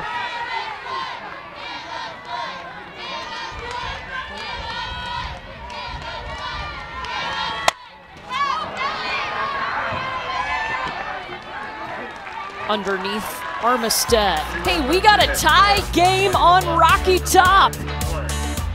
Georgia looks to take back the lead as we move to the 6th. Ashley Morgan, all business for the Lady Vols today. 2 for 4, a couple of doubles, 4 RBI. She has tied this game up. Her weekend she's put together has been so impressive, and the spark that the Vols have needed to give themselves an opportunity to sweep in this series. In total, she's 6 for 9 on the weekend. She's got 3 doubles, 6 RBI. She's led this team offensively. And she got a little bit of break on that last hit. Jaden Fields losing it in the sun, but she will absolutely take it if it means this game's knotted up for her Tennessee Vols. Tennessee going for the sweep of Georgia. They have not swept an SEC series this season. Ashley Rogers has re-entered back in the circle. We saw her come back in the 5th after being pulled in the 3rd. And we go back to both of these pitching staffs and where they've made their mistakes and why it's an 8-8 ball game. And all the innings they've given up run, it's preceded by a hit by pitch or a walk. And when you're giving free passes like that, those hits from Ashley Morgan, you know, typically if there's maybe 1 runner on or nobody on, those don't hurt you that much. But when you have 2 and 3, you have pass balls, you have runners advance, it's just too much to handle inning after inning to keep the runs down.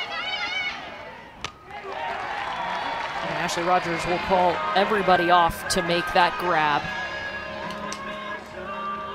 This week's Sunday Night Baseball game is the series finale between the rival Padres and the Dodgers. LA took 2 of 3 last weekend at Petco. Our coverage begins at 6 p.m. Eastern on ESPN and the ESPN app with Baseball Sunday Night Countdown. Want to remind you, too, if you're looking for UCLA-Washington, that game has started over on the ESPN app. We will get you there as soon as we're done in Knoxville.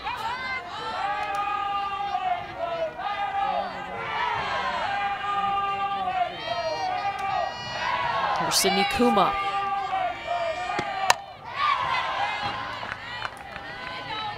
Georgia's home run leader with 13 on the season. She's reached twice today, was hit by a pitch in the 3rd, and then had a single in the 4th. That single came off of Callie Turner.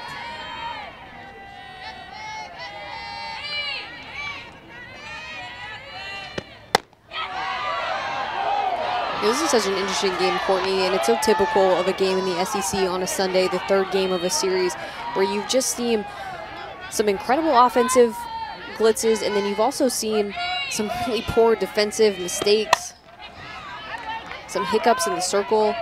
And really moving forward in this game is going to come down to who's going to be the crispest defensively, I think, moving forward. Who's going to make that play? Who's going to help out their pitcher? Because neither of these pitchers have been anywhere close to perfect in the circle. They've struggled. They've had their challenges. The offenses have showed up today. But who defensively is going to step up and make a play? Yeah, both defenses with 2 errors apiece on the afternoon.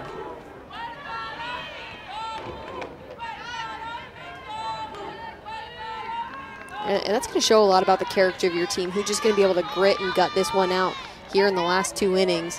Finish strong enough to get a W.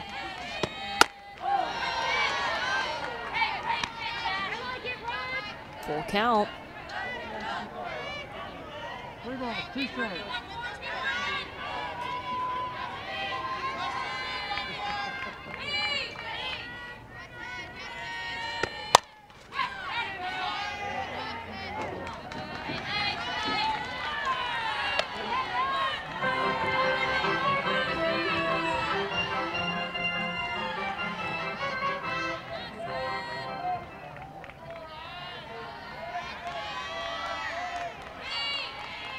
This will be the 8th pitch to Kuma.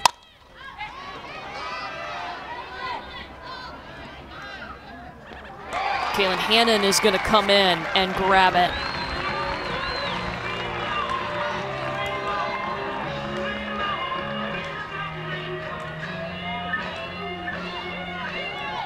That sun's making it tough out there. We haven't seen the sun in a couple of days in Knoxville.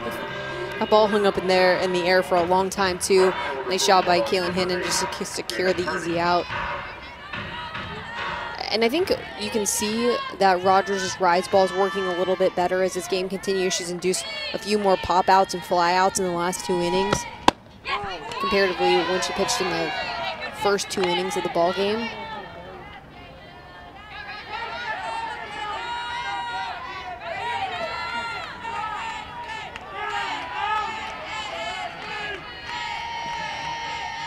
facing Jada Kearney.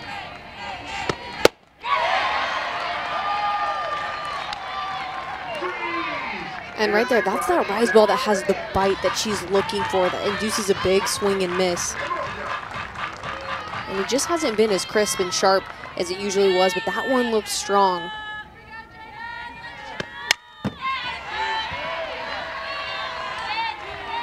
You know, when Ashley Rogers is at her best, we talked about it a little bit, but her rise ball is able to sit at so many different heights throughout the strike zone, so she can throw it and really go after a hitter's weakness uniquely on their own. And then the way that rise ball gets kind of blurred to look similar to her curveball is where she finds a lot of success.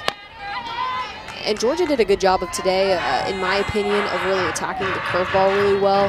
They almost kind of took that pitch away from her as a strikeout pitch or a mishit pitch. They hammered it pretty well on the outside corner, especially the righties. But the rise ball is what she's going to have to go back to get some big outs.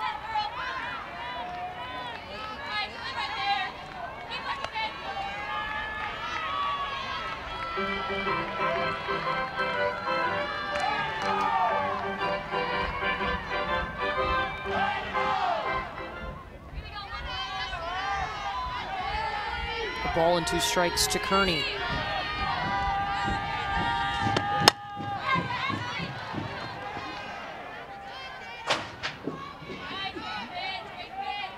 These Georgia batters will certainly make a pitcher work.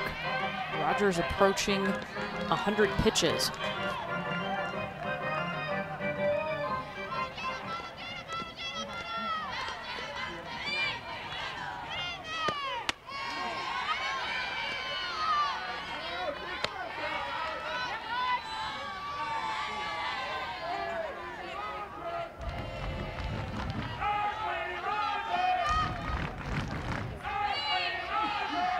Another 8-pitch at bat.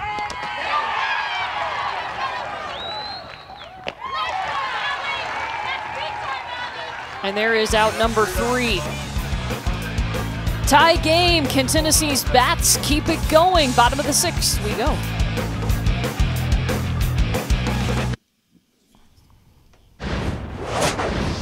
$16 combined runs here in this game, Georgia versus Tennessee. And in the 3rd inning, Peyton Bordeaux got it started. Jada Kearney coming in hit. Sarah Mosley follows it with a single. They busted through. But in the 4th inning, the Lady Vols tried to change things up.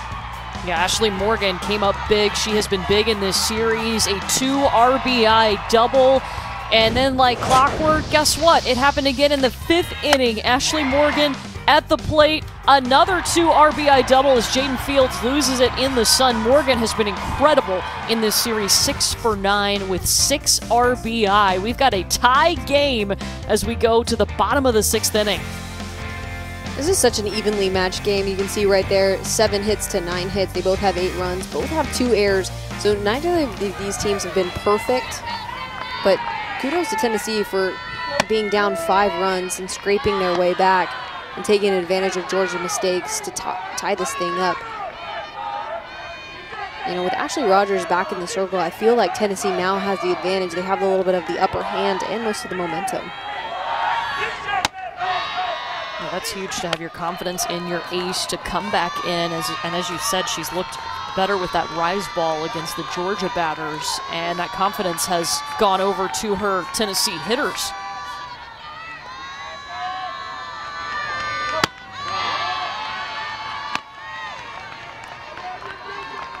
Chelsea Segern, who's 1 for 1 today, a couple of hit by pitches.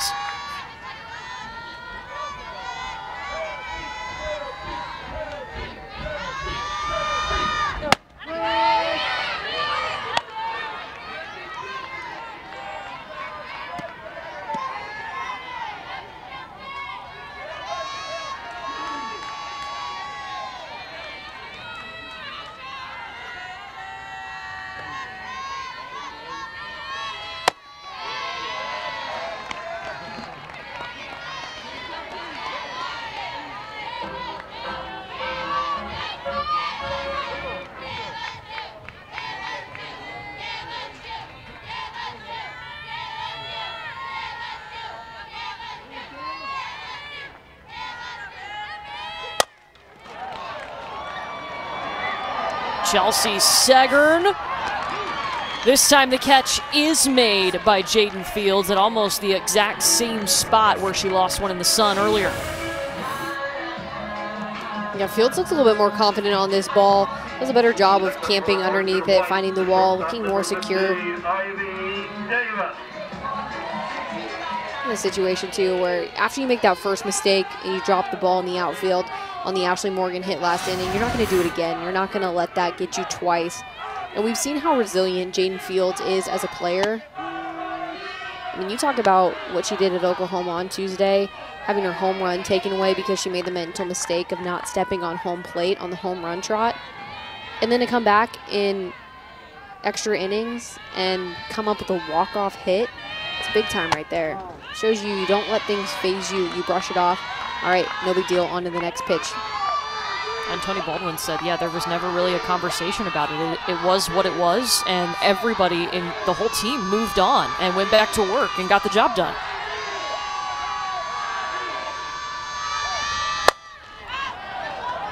Ivy Davis lifts it. Armistead calls for it and grabs it. 2 down.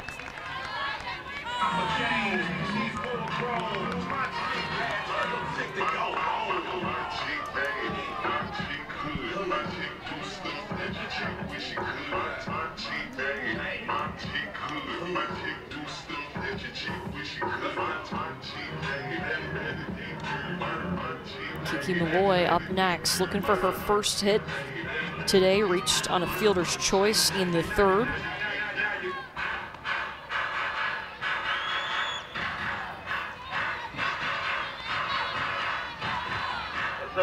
Kiki Malloy kind of shows you the ebbs and flows of this season because she was last week's SEC Player of the Week with her performance against South Carolina. Only 1 for 10 in this series so far.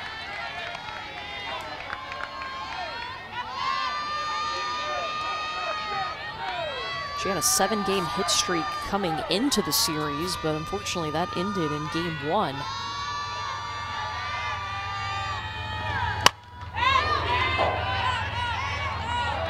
We talked to Karen Weekly though. She said, you know, if you're watching somebody like a Kiki Malloy, you know, you can't go to the bathroom when she's up to the plate if you're a fan, because she can do something big with one swing at any time. Oh yeah. She's not dictated too much by how hot or cold she is. She can just one swing be a game changer. Comes from a family of athletes. It's in her blood. Most of her family's played at Washington, but the Weeklies got her to come to Rocky Top and play some softball. And you look at those numbers from 2020 to this year, and the strikeout numbers alone is really impressive. There's out number 3. We're going to the 7th inning, and we have got a tie game here in Knoxville.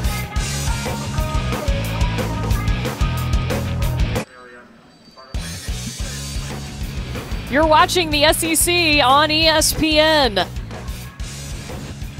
Nothing like a tie ball game on a Sunday afternoon. We go to the top of the 7th inning. Tennessee and Georgia knotted at 8 runs apiece. Georgia had a monster inning back in the 6th.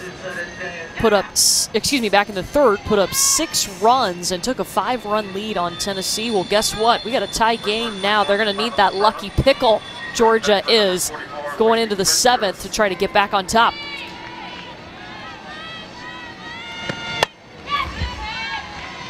Lacey Fincher will lead off. This Georgia team has only had 1 hit over the last 3 innings, though, after that monster 3rd. Yeah, and if you're Georgia and you want somebody to step up that really hasn't this series yet, is Lacey Fincher. She talks about her, she's the leader on this team. She's a veteran player. But she's got to come up with a big clutch hit, try and get something going for Georgia here in the 7th if they want to try to potentially win this game. Has 2 hits in the series, none of them coming today. Picked up an RBI in the 3rd, though. Was hit by a pitch with the bases loaded.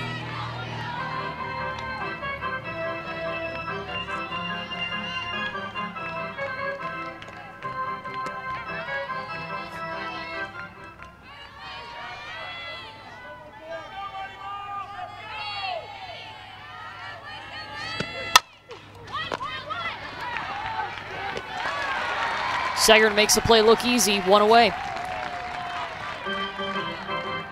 And you look at Georgia only getting 1 hit in the last 3 innings. I think that's a testament to what Rogers has been able to come in and do and what adjustments she's made since she's re-entered the game. And that's a tough thing to do for a pitcher, is to get pulled and have your pride eaten out a little bit, to go back to the bullpen, work some stuff out, and then come back in and look better than you started the game. It's a quick turnaround. But Ashley Rogers has that competitive fire, and she wants to go get redemption and face the best of the best. She's done a good job re-entering this game. Facing Sarah Mosley now, and she'll sky it to Segern, 2 down. Well, for the 42nd straight year, the NFL Draft is on ESPN. It's also on the NFL Network, and the Game Day crew will be on ABC again this year, covering it from the college perspective. It all comes to you next Thursday, Friday, and Saturday, with all 3 days on ESPN Deportes, ESPN Radio, and the ESPN app. Going back to Ashley Rogers in the circle, though, Karen Weekly feels like she went from being a great pitcher to an elite pitcher this year because they've added Megan Rhodes-Smith to work with her, and she really knows how to manage each pitcher differently, and that has helped Ashley Rogers so much. I think what Rhodes-Smith did so well with Ashley Rogers, because she was already so talented, but you're taking a talented pitcher. What they really worked on was perfecting the spin and the break on her pitches. She already had Chamley to go. She already had devastatingly good movement, but when you just crisp it up, you make sure that location is on point, you perfect the spin rate, you're gonna get a lot more swing and misses, and that shows in her strikeout to walk ratio.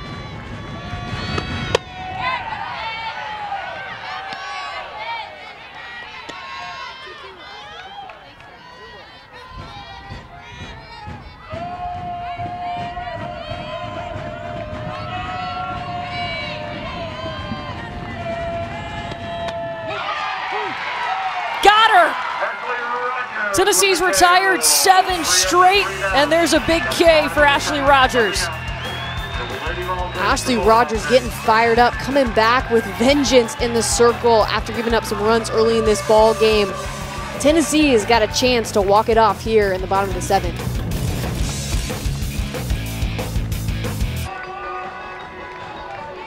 Georgia hasn't scored since that big 3rd inning where they plated 6 runs, and now Tennessee has a chance, after trailing by 5, to walk it off in the bottom of the 7th. It will be the 8, 9, and 1 hitters coming up to face Mary Wilson Avant, a series sweep on the line for the Lady Vols. Number 3, Caitlin Parsons. Tennessee is going to use a pinch hitter. It'll be Caitlin Parsons. Doesn't have a hit against Georgia this weekend.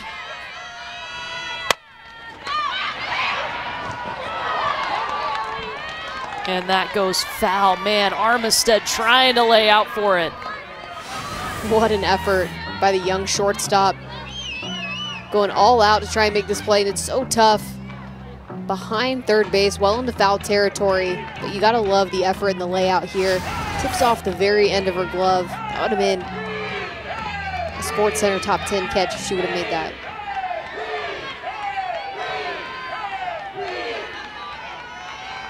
The ball and a strike now to Parsons.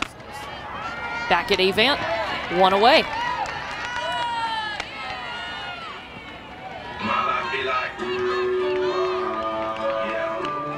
Anna Fox has had some success against Mary Wilson Avant today. A couple of singles, did strike out in the 4th.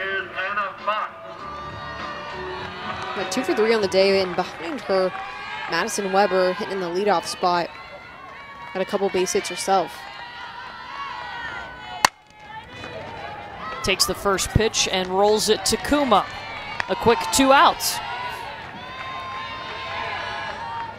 6 straight now retired by Avant in this Georgia defense. You love games like this to see Mary Wilson Avant and Ashley Rogers. Both of them just seem to be getting a little stronger as this game goes on. The last few innings for both of these pitchers were kind of what I expected to see at the beginning of this game, but we're seeing at the end. Top of the order, Madison Weber with 2 outs. Tennessee trying to avoid extras.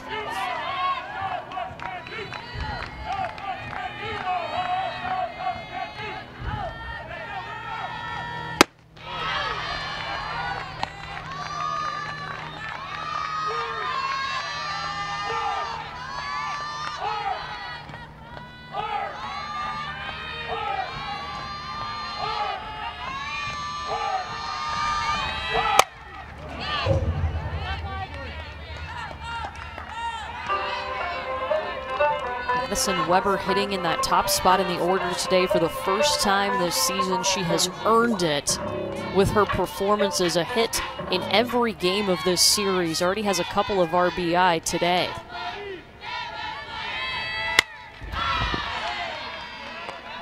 And Tennessee's had to play around with the top of their lineup, especially. I think Amanda Ayala was one of those players that fit so well in the leadoff spot, had a really high average, good on-base percentage, but just because she's been hurt and really battling that ankle injury, Tennessee's had to try a few people in that spot, including Kaylin Hannon, Kiki Malloy.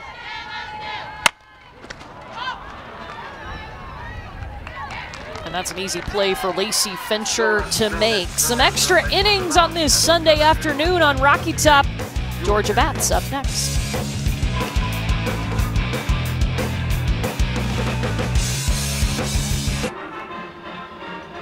Going to extra innings, Georgia and Tennessee knotted up at 8 apiece. It will be the shortstop, Ellie Armistead, leading off this 8th inning, and she went yard back in the 2nd. Yeah, took a nice curveball on the outside corner of the plate, deep. Really great extension on this swing. Really the first positive, really strong hit off of Rogers we saw from Georgia today. And she has the potential to spark something in this Georgia offense once again here in extras, tied up at 8. Georgia is 3-0 in extra inning games this season, including a win on Tuesday against #1 Oklahoma. Hey, she's in love with who I am. Back in high school, I used to bust it to the dance. Ashley Rogers has come back in the circle, re-entered in the 5th inning, has looked pretty strong, has retired the last 7 Georgia hitters.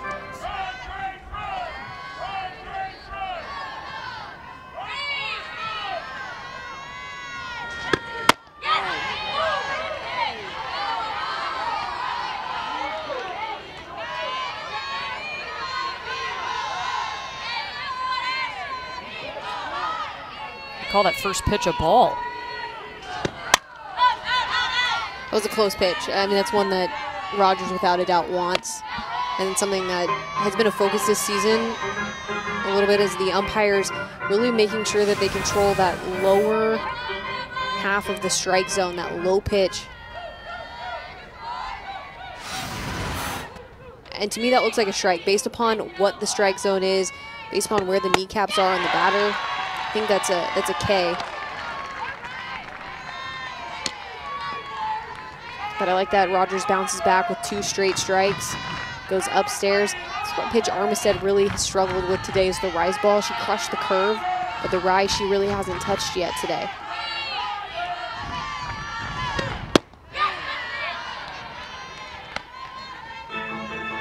There's a really interesting conversation with the 7 innings crew and Christy Cornwell of the NCAA umpiring, and she talks about the strike zone and things they're working on. You can check it out right now on the 7 Innings podcast, but really good information there regarding the strike zone and umpires this year and crewing and all the challenges they face too. Yeah, it was really insightful. I think that we see the effects of COVID and the strain of the last year on the players, but you don't think about it from an umpire's perspective and how they've had to basically have so many less reps. They're just not as crisp as maybe they would be otherwise.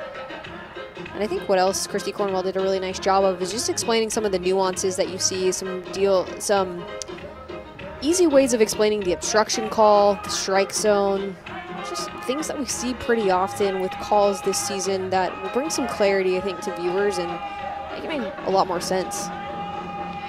Yeah, there's some Star Trek references in there, so if you're interested, 7 Innings podcast, it's a bonus episode called True Blue. You can check it out right now wherever you get your podcasts. This will be Jaden Fields stepping in against Ashley Rogers. Reached on an error and was hit by a pitch today.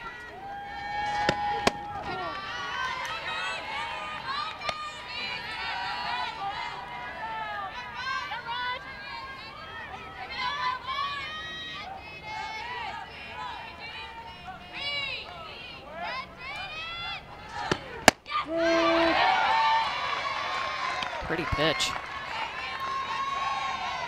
You're exactly right, Courtney. That pitch looks so good, and Ashley Rogers looks so comfortable. See, she's been so much more efficient as this game has continued on and she's re-entered.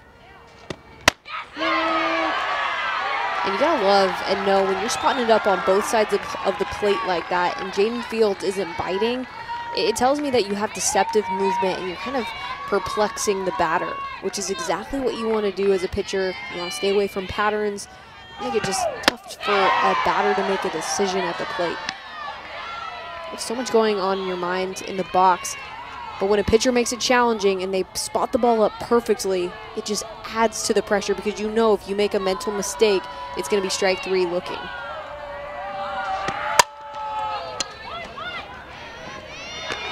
Ivy Davis makes the throw in time. Well, Ashley Rogers has made these Georgia batters think, and she has been so good, has not allowed a hit since she has re-entered back in the 5th. Yeah, we're seeing some gutsy performances from Rogers, from Avant.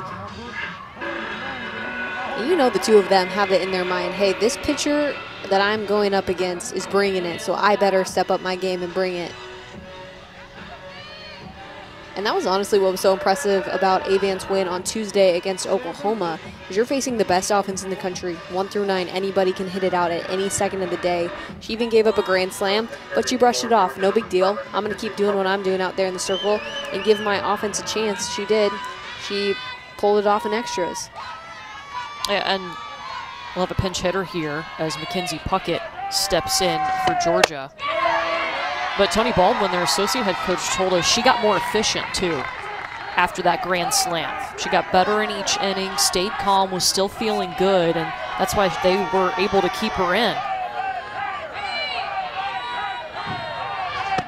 I think there's moments in this game that kind of wake you up, whether you're a pitcher, a hitter, defensively, whatever it may be, that kind of spark the level of focus that you have and that's required of you to win a ball game. And we're seeing that response from both Avant and Rogers.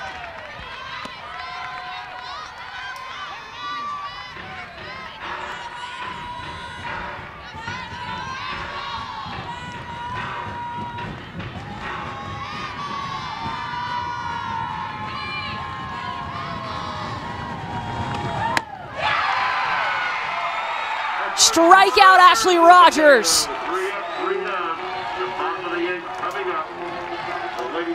A nice top of the 8th inning for the Lady Vols. Another chance to walk it off on the other side.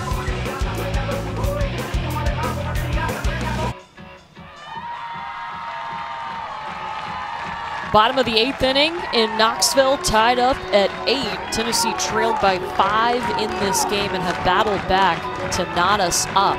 Want to let you know, if you're looking for UCLA Washington, that is on the ESPN app right now. UCLA leading 3-1. We will get you to that game as soon as we are done here. Tennessee is hoping that happens right now. Kaylin Hannon steps up to the plate, facing Mary Wilson Avant. Tennessee going for the series sweep of Georgia. It's such an important role here for Kaylin Hannon because she knows who's behind her right now in the lineup. It's your two hottest hitters, Ashley Morgan and Allie Shipman. You gotta get on base to give them a chance.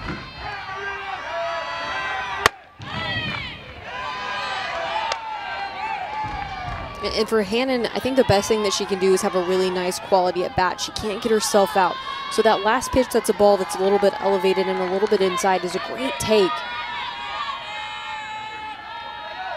Can't chase pitches outside of the zone. Because if Avant's going to give her a free pass, she's going to take it. And the other thing I look at is that Bordeaux has not been able to throw out any Tennessee runners stealing this weekend. Kaylin Hannon has the potential to get a stolen base, 10 for 11 on the season. She'll take the hit instead. Out to right field, Kaylin Hannon is on, exactly what Tennessee needed, and here comes Ashley Morgan. Ashley Morgan has been so hot today, just missed a home run, hit this to the warning track. Jane Fields not able to handle it in the sun, and that was the swing right there that tied this ball game up.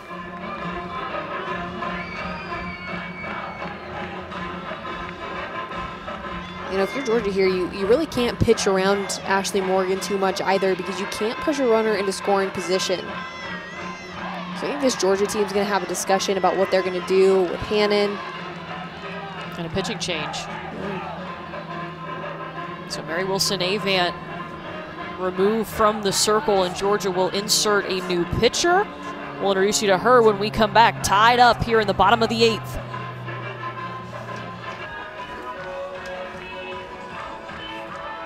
Britton Rogers is the new pitcher in the circle for Georgia. Tennessee saw her yesterday in Game 2 of this series. She made it through 2 1/3 innings. This is just her 9th appearance of the season for Georgia.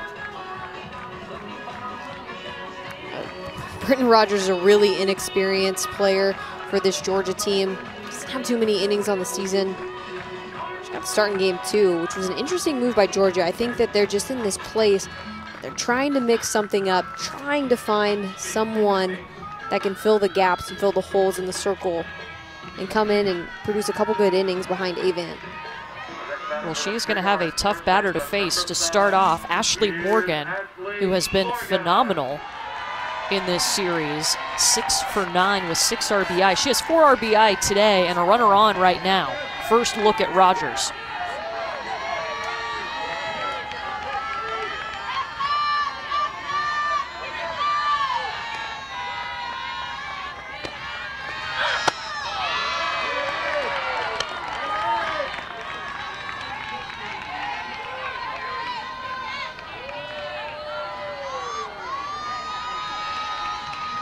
Ashley Morgan, a 2 RBI double in the 4th, and then did it again in the 5th.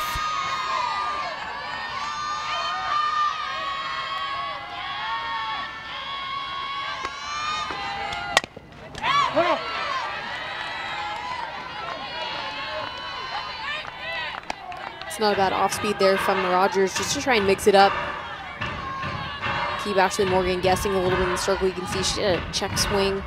Just not on time with that pitch. It looks good out of the hands, but saw the off speed and kind of hitched her swing.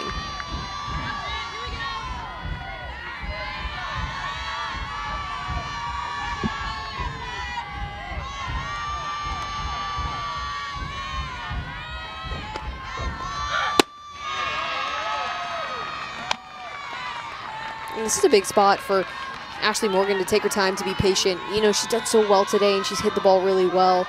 No doubt she's hot, but this is a freshman coming in an extra inning situation with a tie ball game, a runner aboard. Make sure she really brings it in there for a good strike, one that you're looking for as a hitter.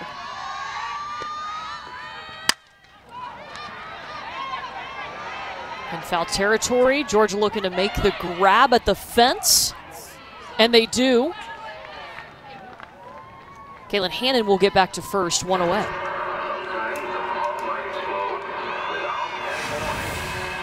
Ashley Morgan just sitting on this off speed a little bit. Definitely gets under it. And a nice job by Kuma to come across and make this play. It's a tough play coming up against the wall. And the fact that Kaylin Hannon isn't able to tag up and advance on this play is another huge defensive feat for the Georgia Bulldogs. Brings us to Allie Shipman with 1 out.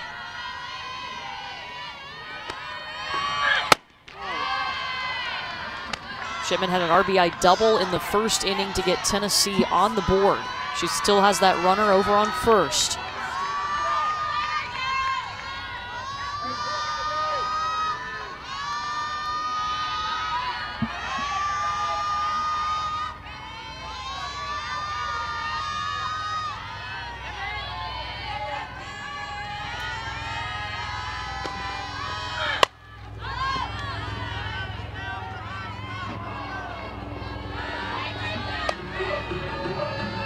Wilson Avant lifted here in the 8th inning. Gave up 10 hits, 6 earned runs to Tennessee, a walk and 3 strikeouts. You're definitely not Mary Wilson Avant's best outing, but you got to give her credit for going the distance as long as she did, making it almost through 8 innings.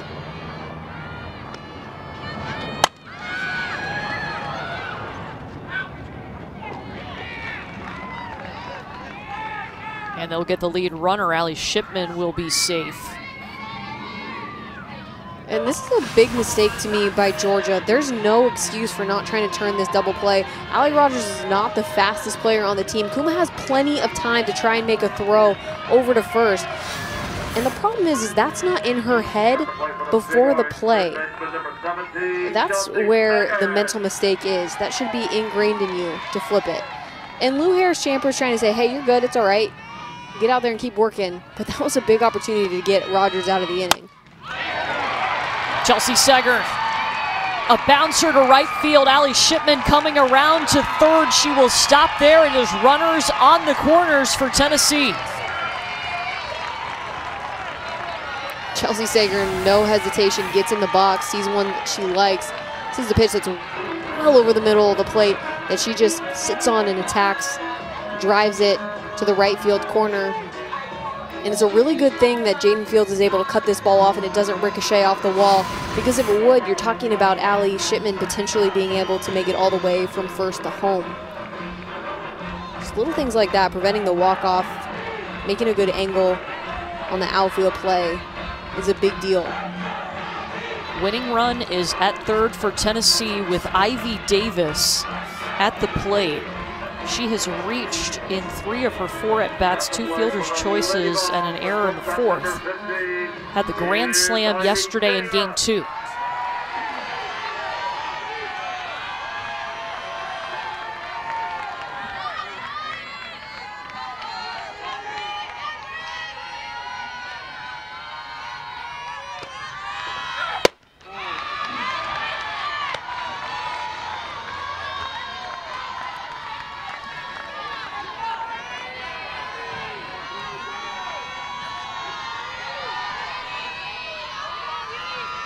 Tennessee is 4 for 11 with runners in scoring position this afternoon.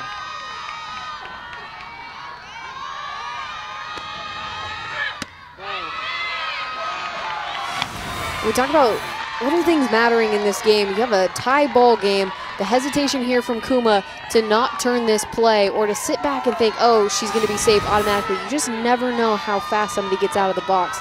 And you got to be thinking, throw that ball over to first. Because if Tennessee's able to walk it off here, that's the difference maker in this inning.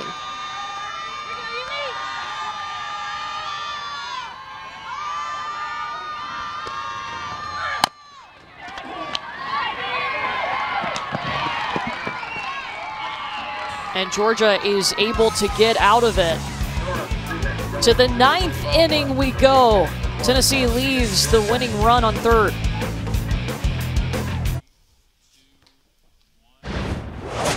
After a shaky start, Ashley Rogers has been difference maker in this game, and she gave up some runs early in this ball game to Georgia. Peyton Bordeaux coming up with a big hit.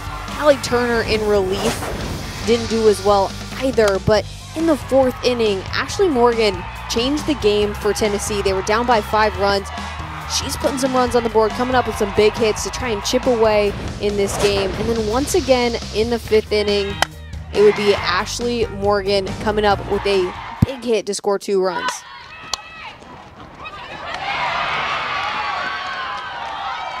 Quick play for Sykes, and she's on. Georgia getting aggressive.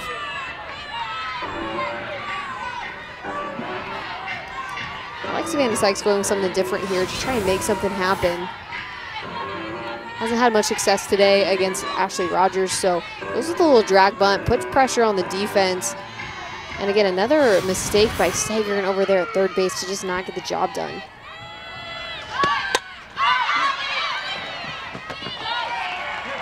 And Kuma can't lay down the bunt. Instead, it pops up for out number 1.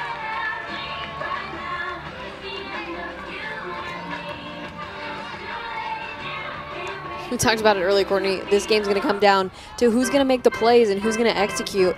You've already seen 2 mistakes from both of these teams in this inning. Seggern not being able to field the bunt and get the out, and then Kuma not coming up with the sacrifice, getting the ball on the ground. The pop-up's way too easy of an out. And Jada Kearney will take a big cut at the first pitch from Rogers. And Kearney struck out on her last 2 at-bats.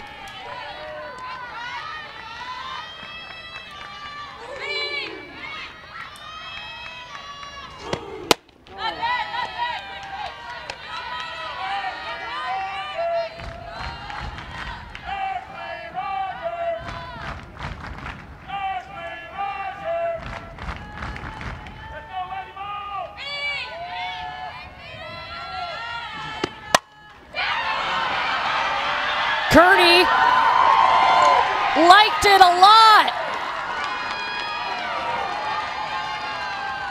Over the fence she goes, and Georgia has taken back the lead.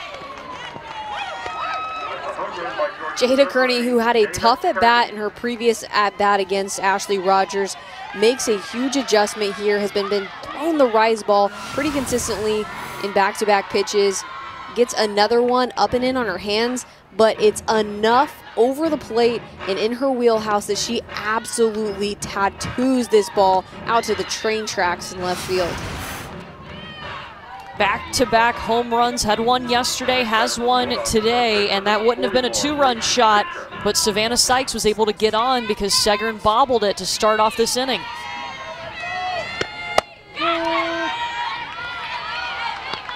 And Jada Kearney, we've seen throughout this entire season that she'll come up in some big moments. With her back against the wall, she struggled a lot today. She did have a base hit earlier in today's game, but when it mattered most and she had made a mistake in her last at-bat, she comes through. Ashley Morgan was trying to get it, couldn't get over there, lost it in the sun.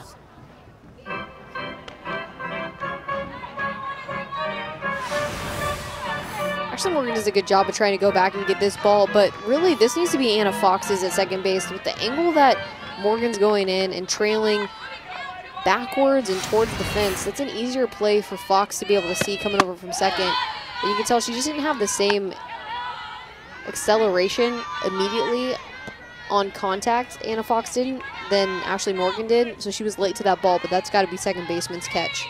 Well, it's just like the play we saw Georgia make. It was Sydney Kuma, the second baseman, coming over there in foul territory at the fence, and she made the play. That's right. And that's reps and reaction. Anna Fox, that second base position for Tennessee has rotated through pretty often this year. And she's kind of earned that. And when you're in as a defensive specialist, man, go all out, make that play. Lacey Fincher, Georgia's feeling it. Lacey Fincher over the fence, back-to-back home runs for the Georgia Bulldogs. Fincher hitting her 12th of the season, and she's another one just like Jada Kearney, who hasn't had the best day at the plate, has had some ugly at-bats, but finally breaks through on this swing. Curveball, again, Georgia's owned that curveball today on the outside corner of the plate. Gets those hands to the outside corner and just does not miss any of this ball. Tell she's just relieved, the relief after that swing to get something going. Georgia has not lost a game in extra innings this season. They're 3-0, including a win in 9 innings over #1 Oklahoma on Tuesday.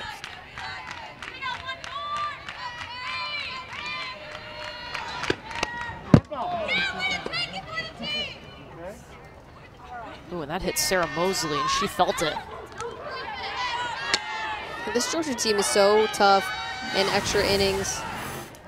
They have a lot of resiliency. As you can see, this one just kind of clip Mosley's back right knee.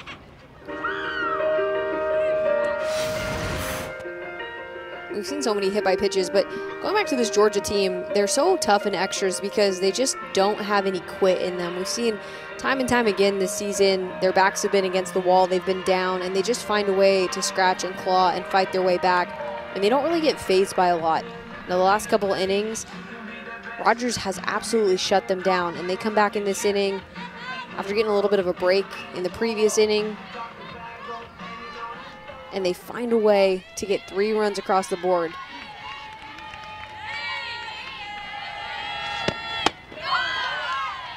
It's been contagious for the Georgia hitters. They had 6 runs put up on the scoreboard in the 3rd inning. Here they are in the 9th with 3 runs scored.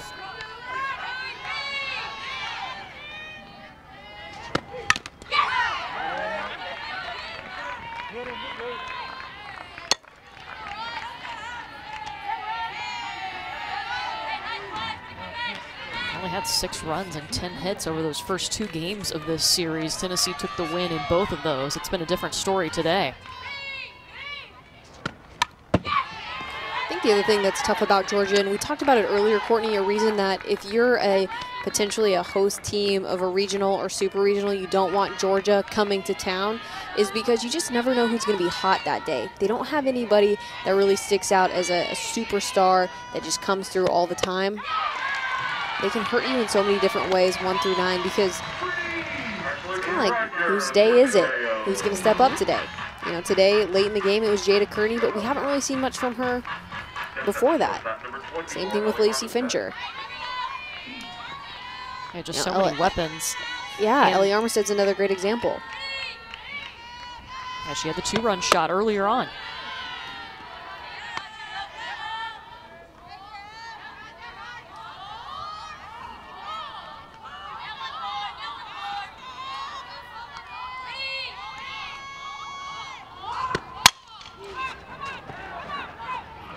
Armstead goes foul.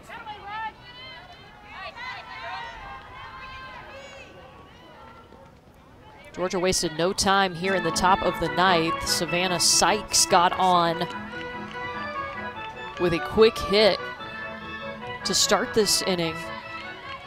Then a batter later, Jada Kearney with a 2-run homer followed by a Lacey Fincher solo home run.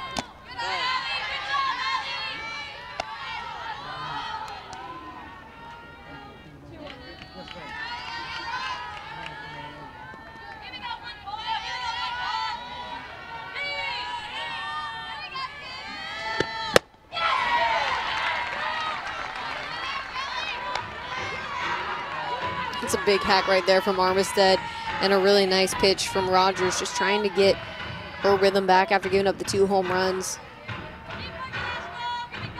That's what makes being in the circle so tough. You're in the 9th inning. You've seen these batters only in game 1 of this series, but about 4 times each now. And there is out number 3. Long balls in the 9th for Georgia. Yeah, Jada Kearney getting it started with a little rise ball, popping it out, and then Lacey Fincher taking the curve. Oppo. Georgia's up by 3.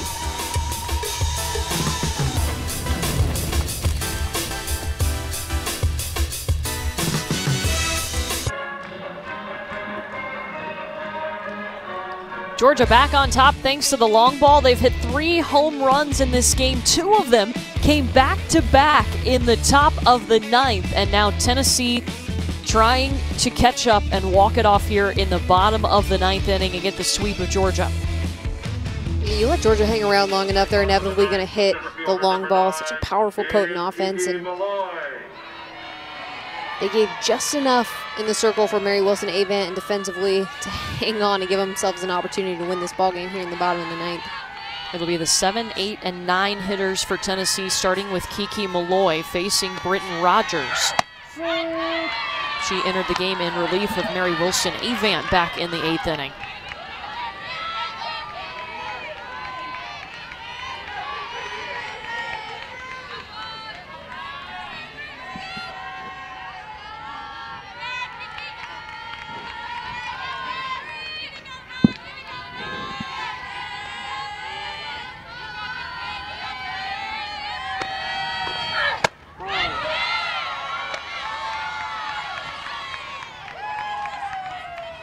That's a good pitch right there by Rogers. I like that she's trying to bust in Kiki Malloy on the hands. A little screwball, a little tight. And that's a close call. Just a ball.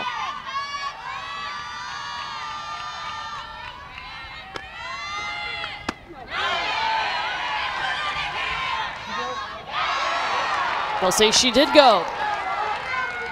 The ball and 2 strikes. Off speed sometimes is such an equalizer, and you can see Kiki Malloy. It's a close call right over there, but just casting her hands forward and her barrel forward enough to get the first base ump to call the strike.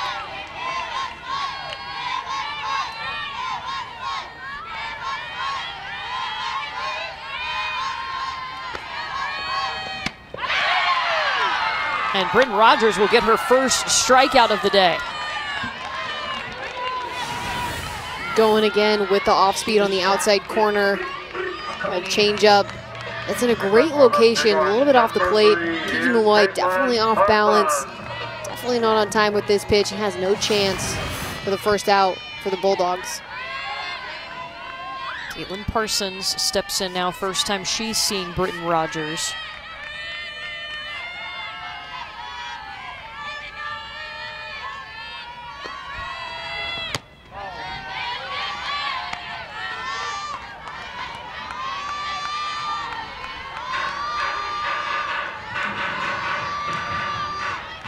Tennessee trailed by 5 runs in this game. Battled back to tie it, to send it to extra innings, but back-to-back home runs in the top of this inning put Georgia ahead.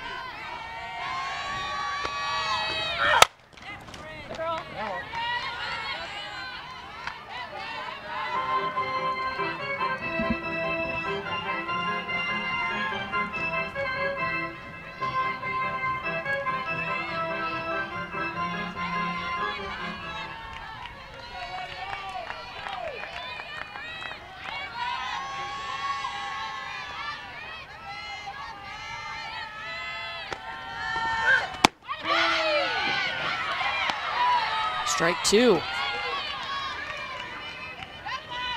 It's a nice look again. The Rogers off speed is going to be what's going to be the difference maker in this inning.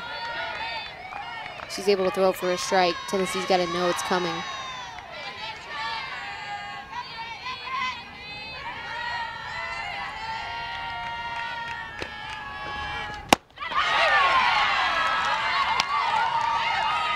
How about Britton Rogers? Back-to-back strikeouts, and Tennessee's down to its final out. Get a 3-run lead, and you come in and you throw some filthy off-speed pitches, keeping this Tennessee team off balance, getting Malloy first and now Parsons for the first 2 out of the inning. Just stepping up right there. And again, that's what Georgia's looking for. Somebody to come in, be able to throw a few innings, and get the job done at least one time through the lineup, or enough to close out a game like this. Anna Fox, the last hope for Tennessee.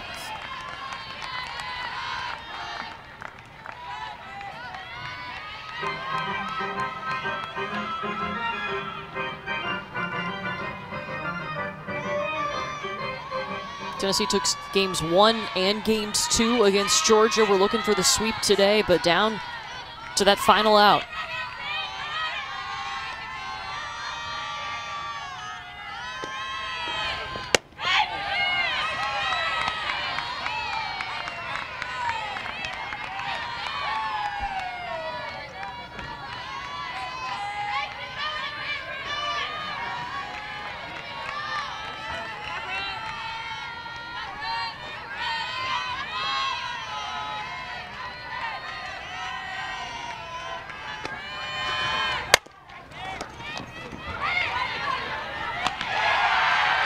Sykes makes the grab, and Georgia avoids the sweep.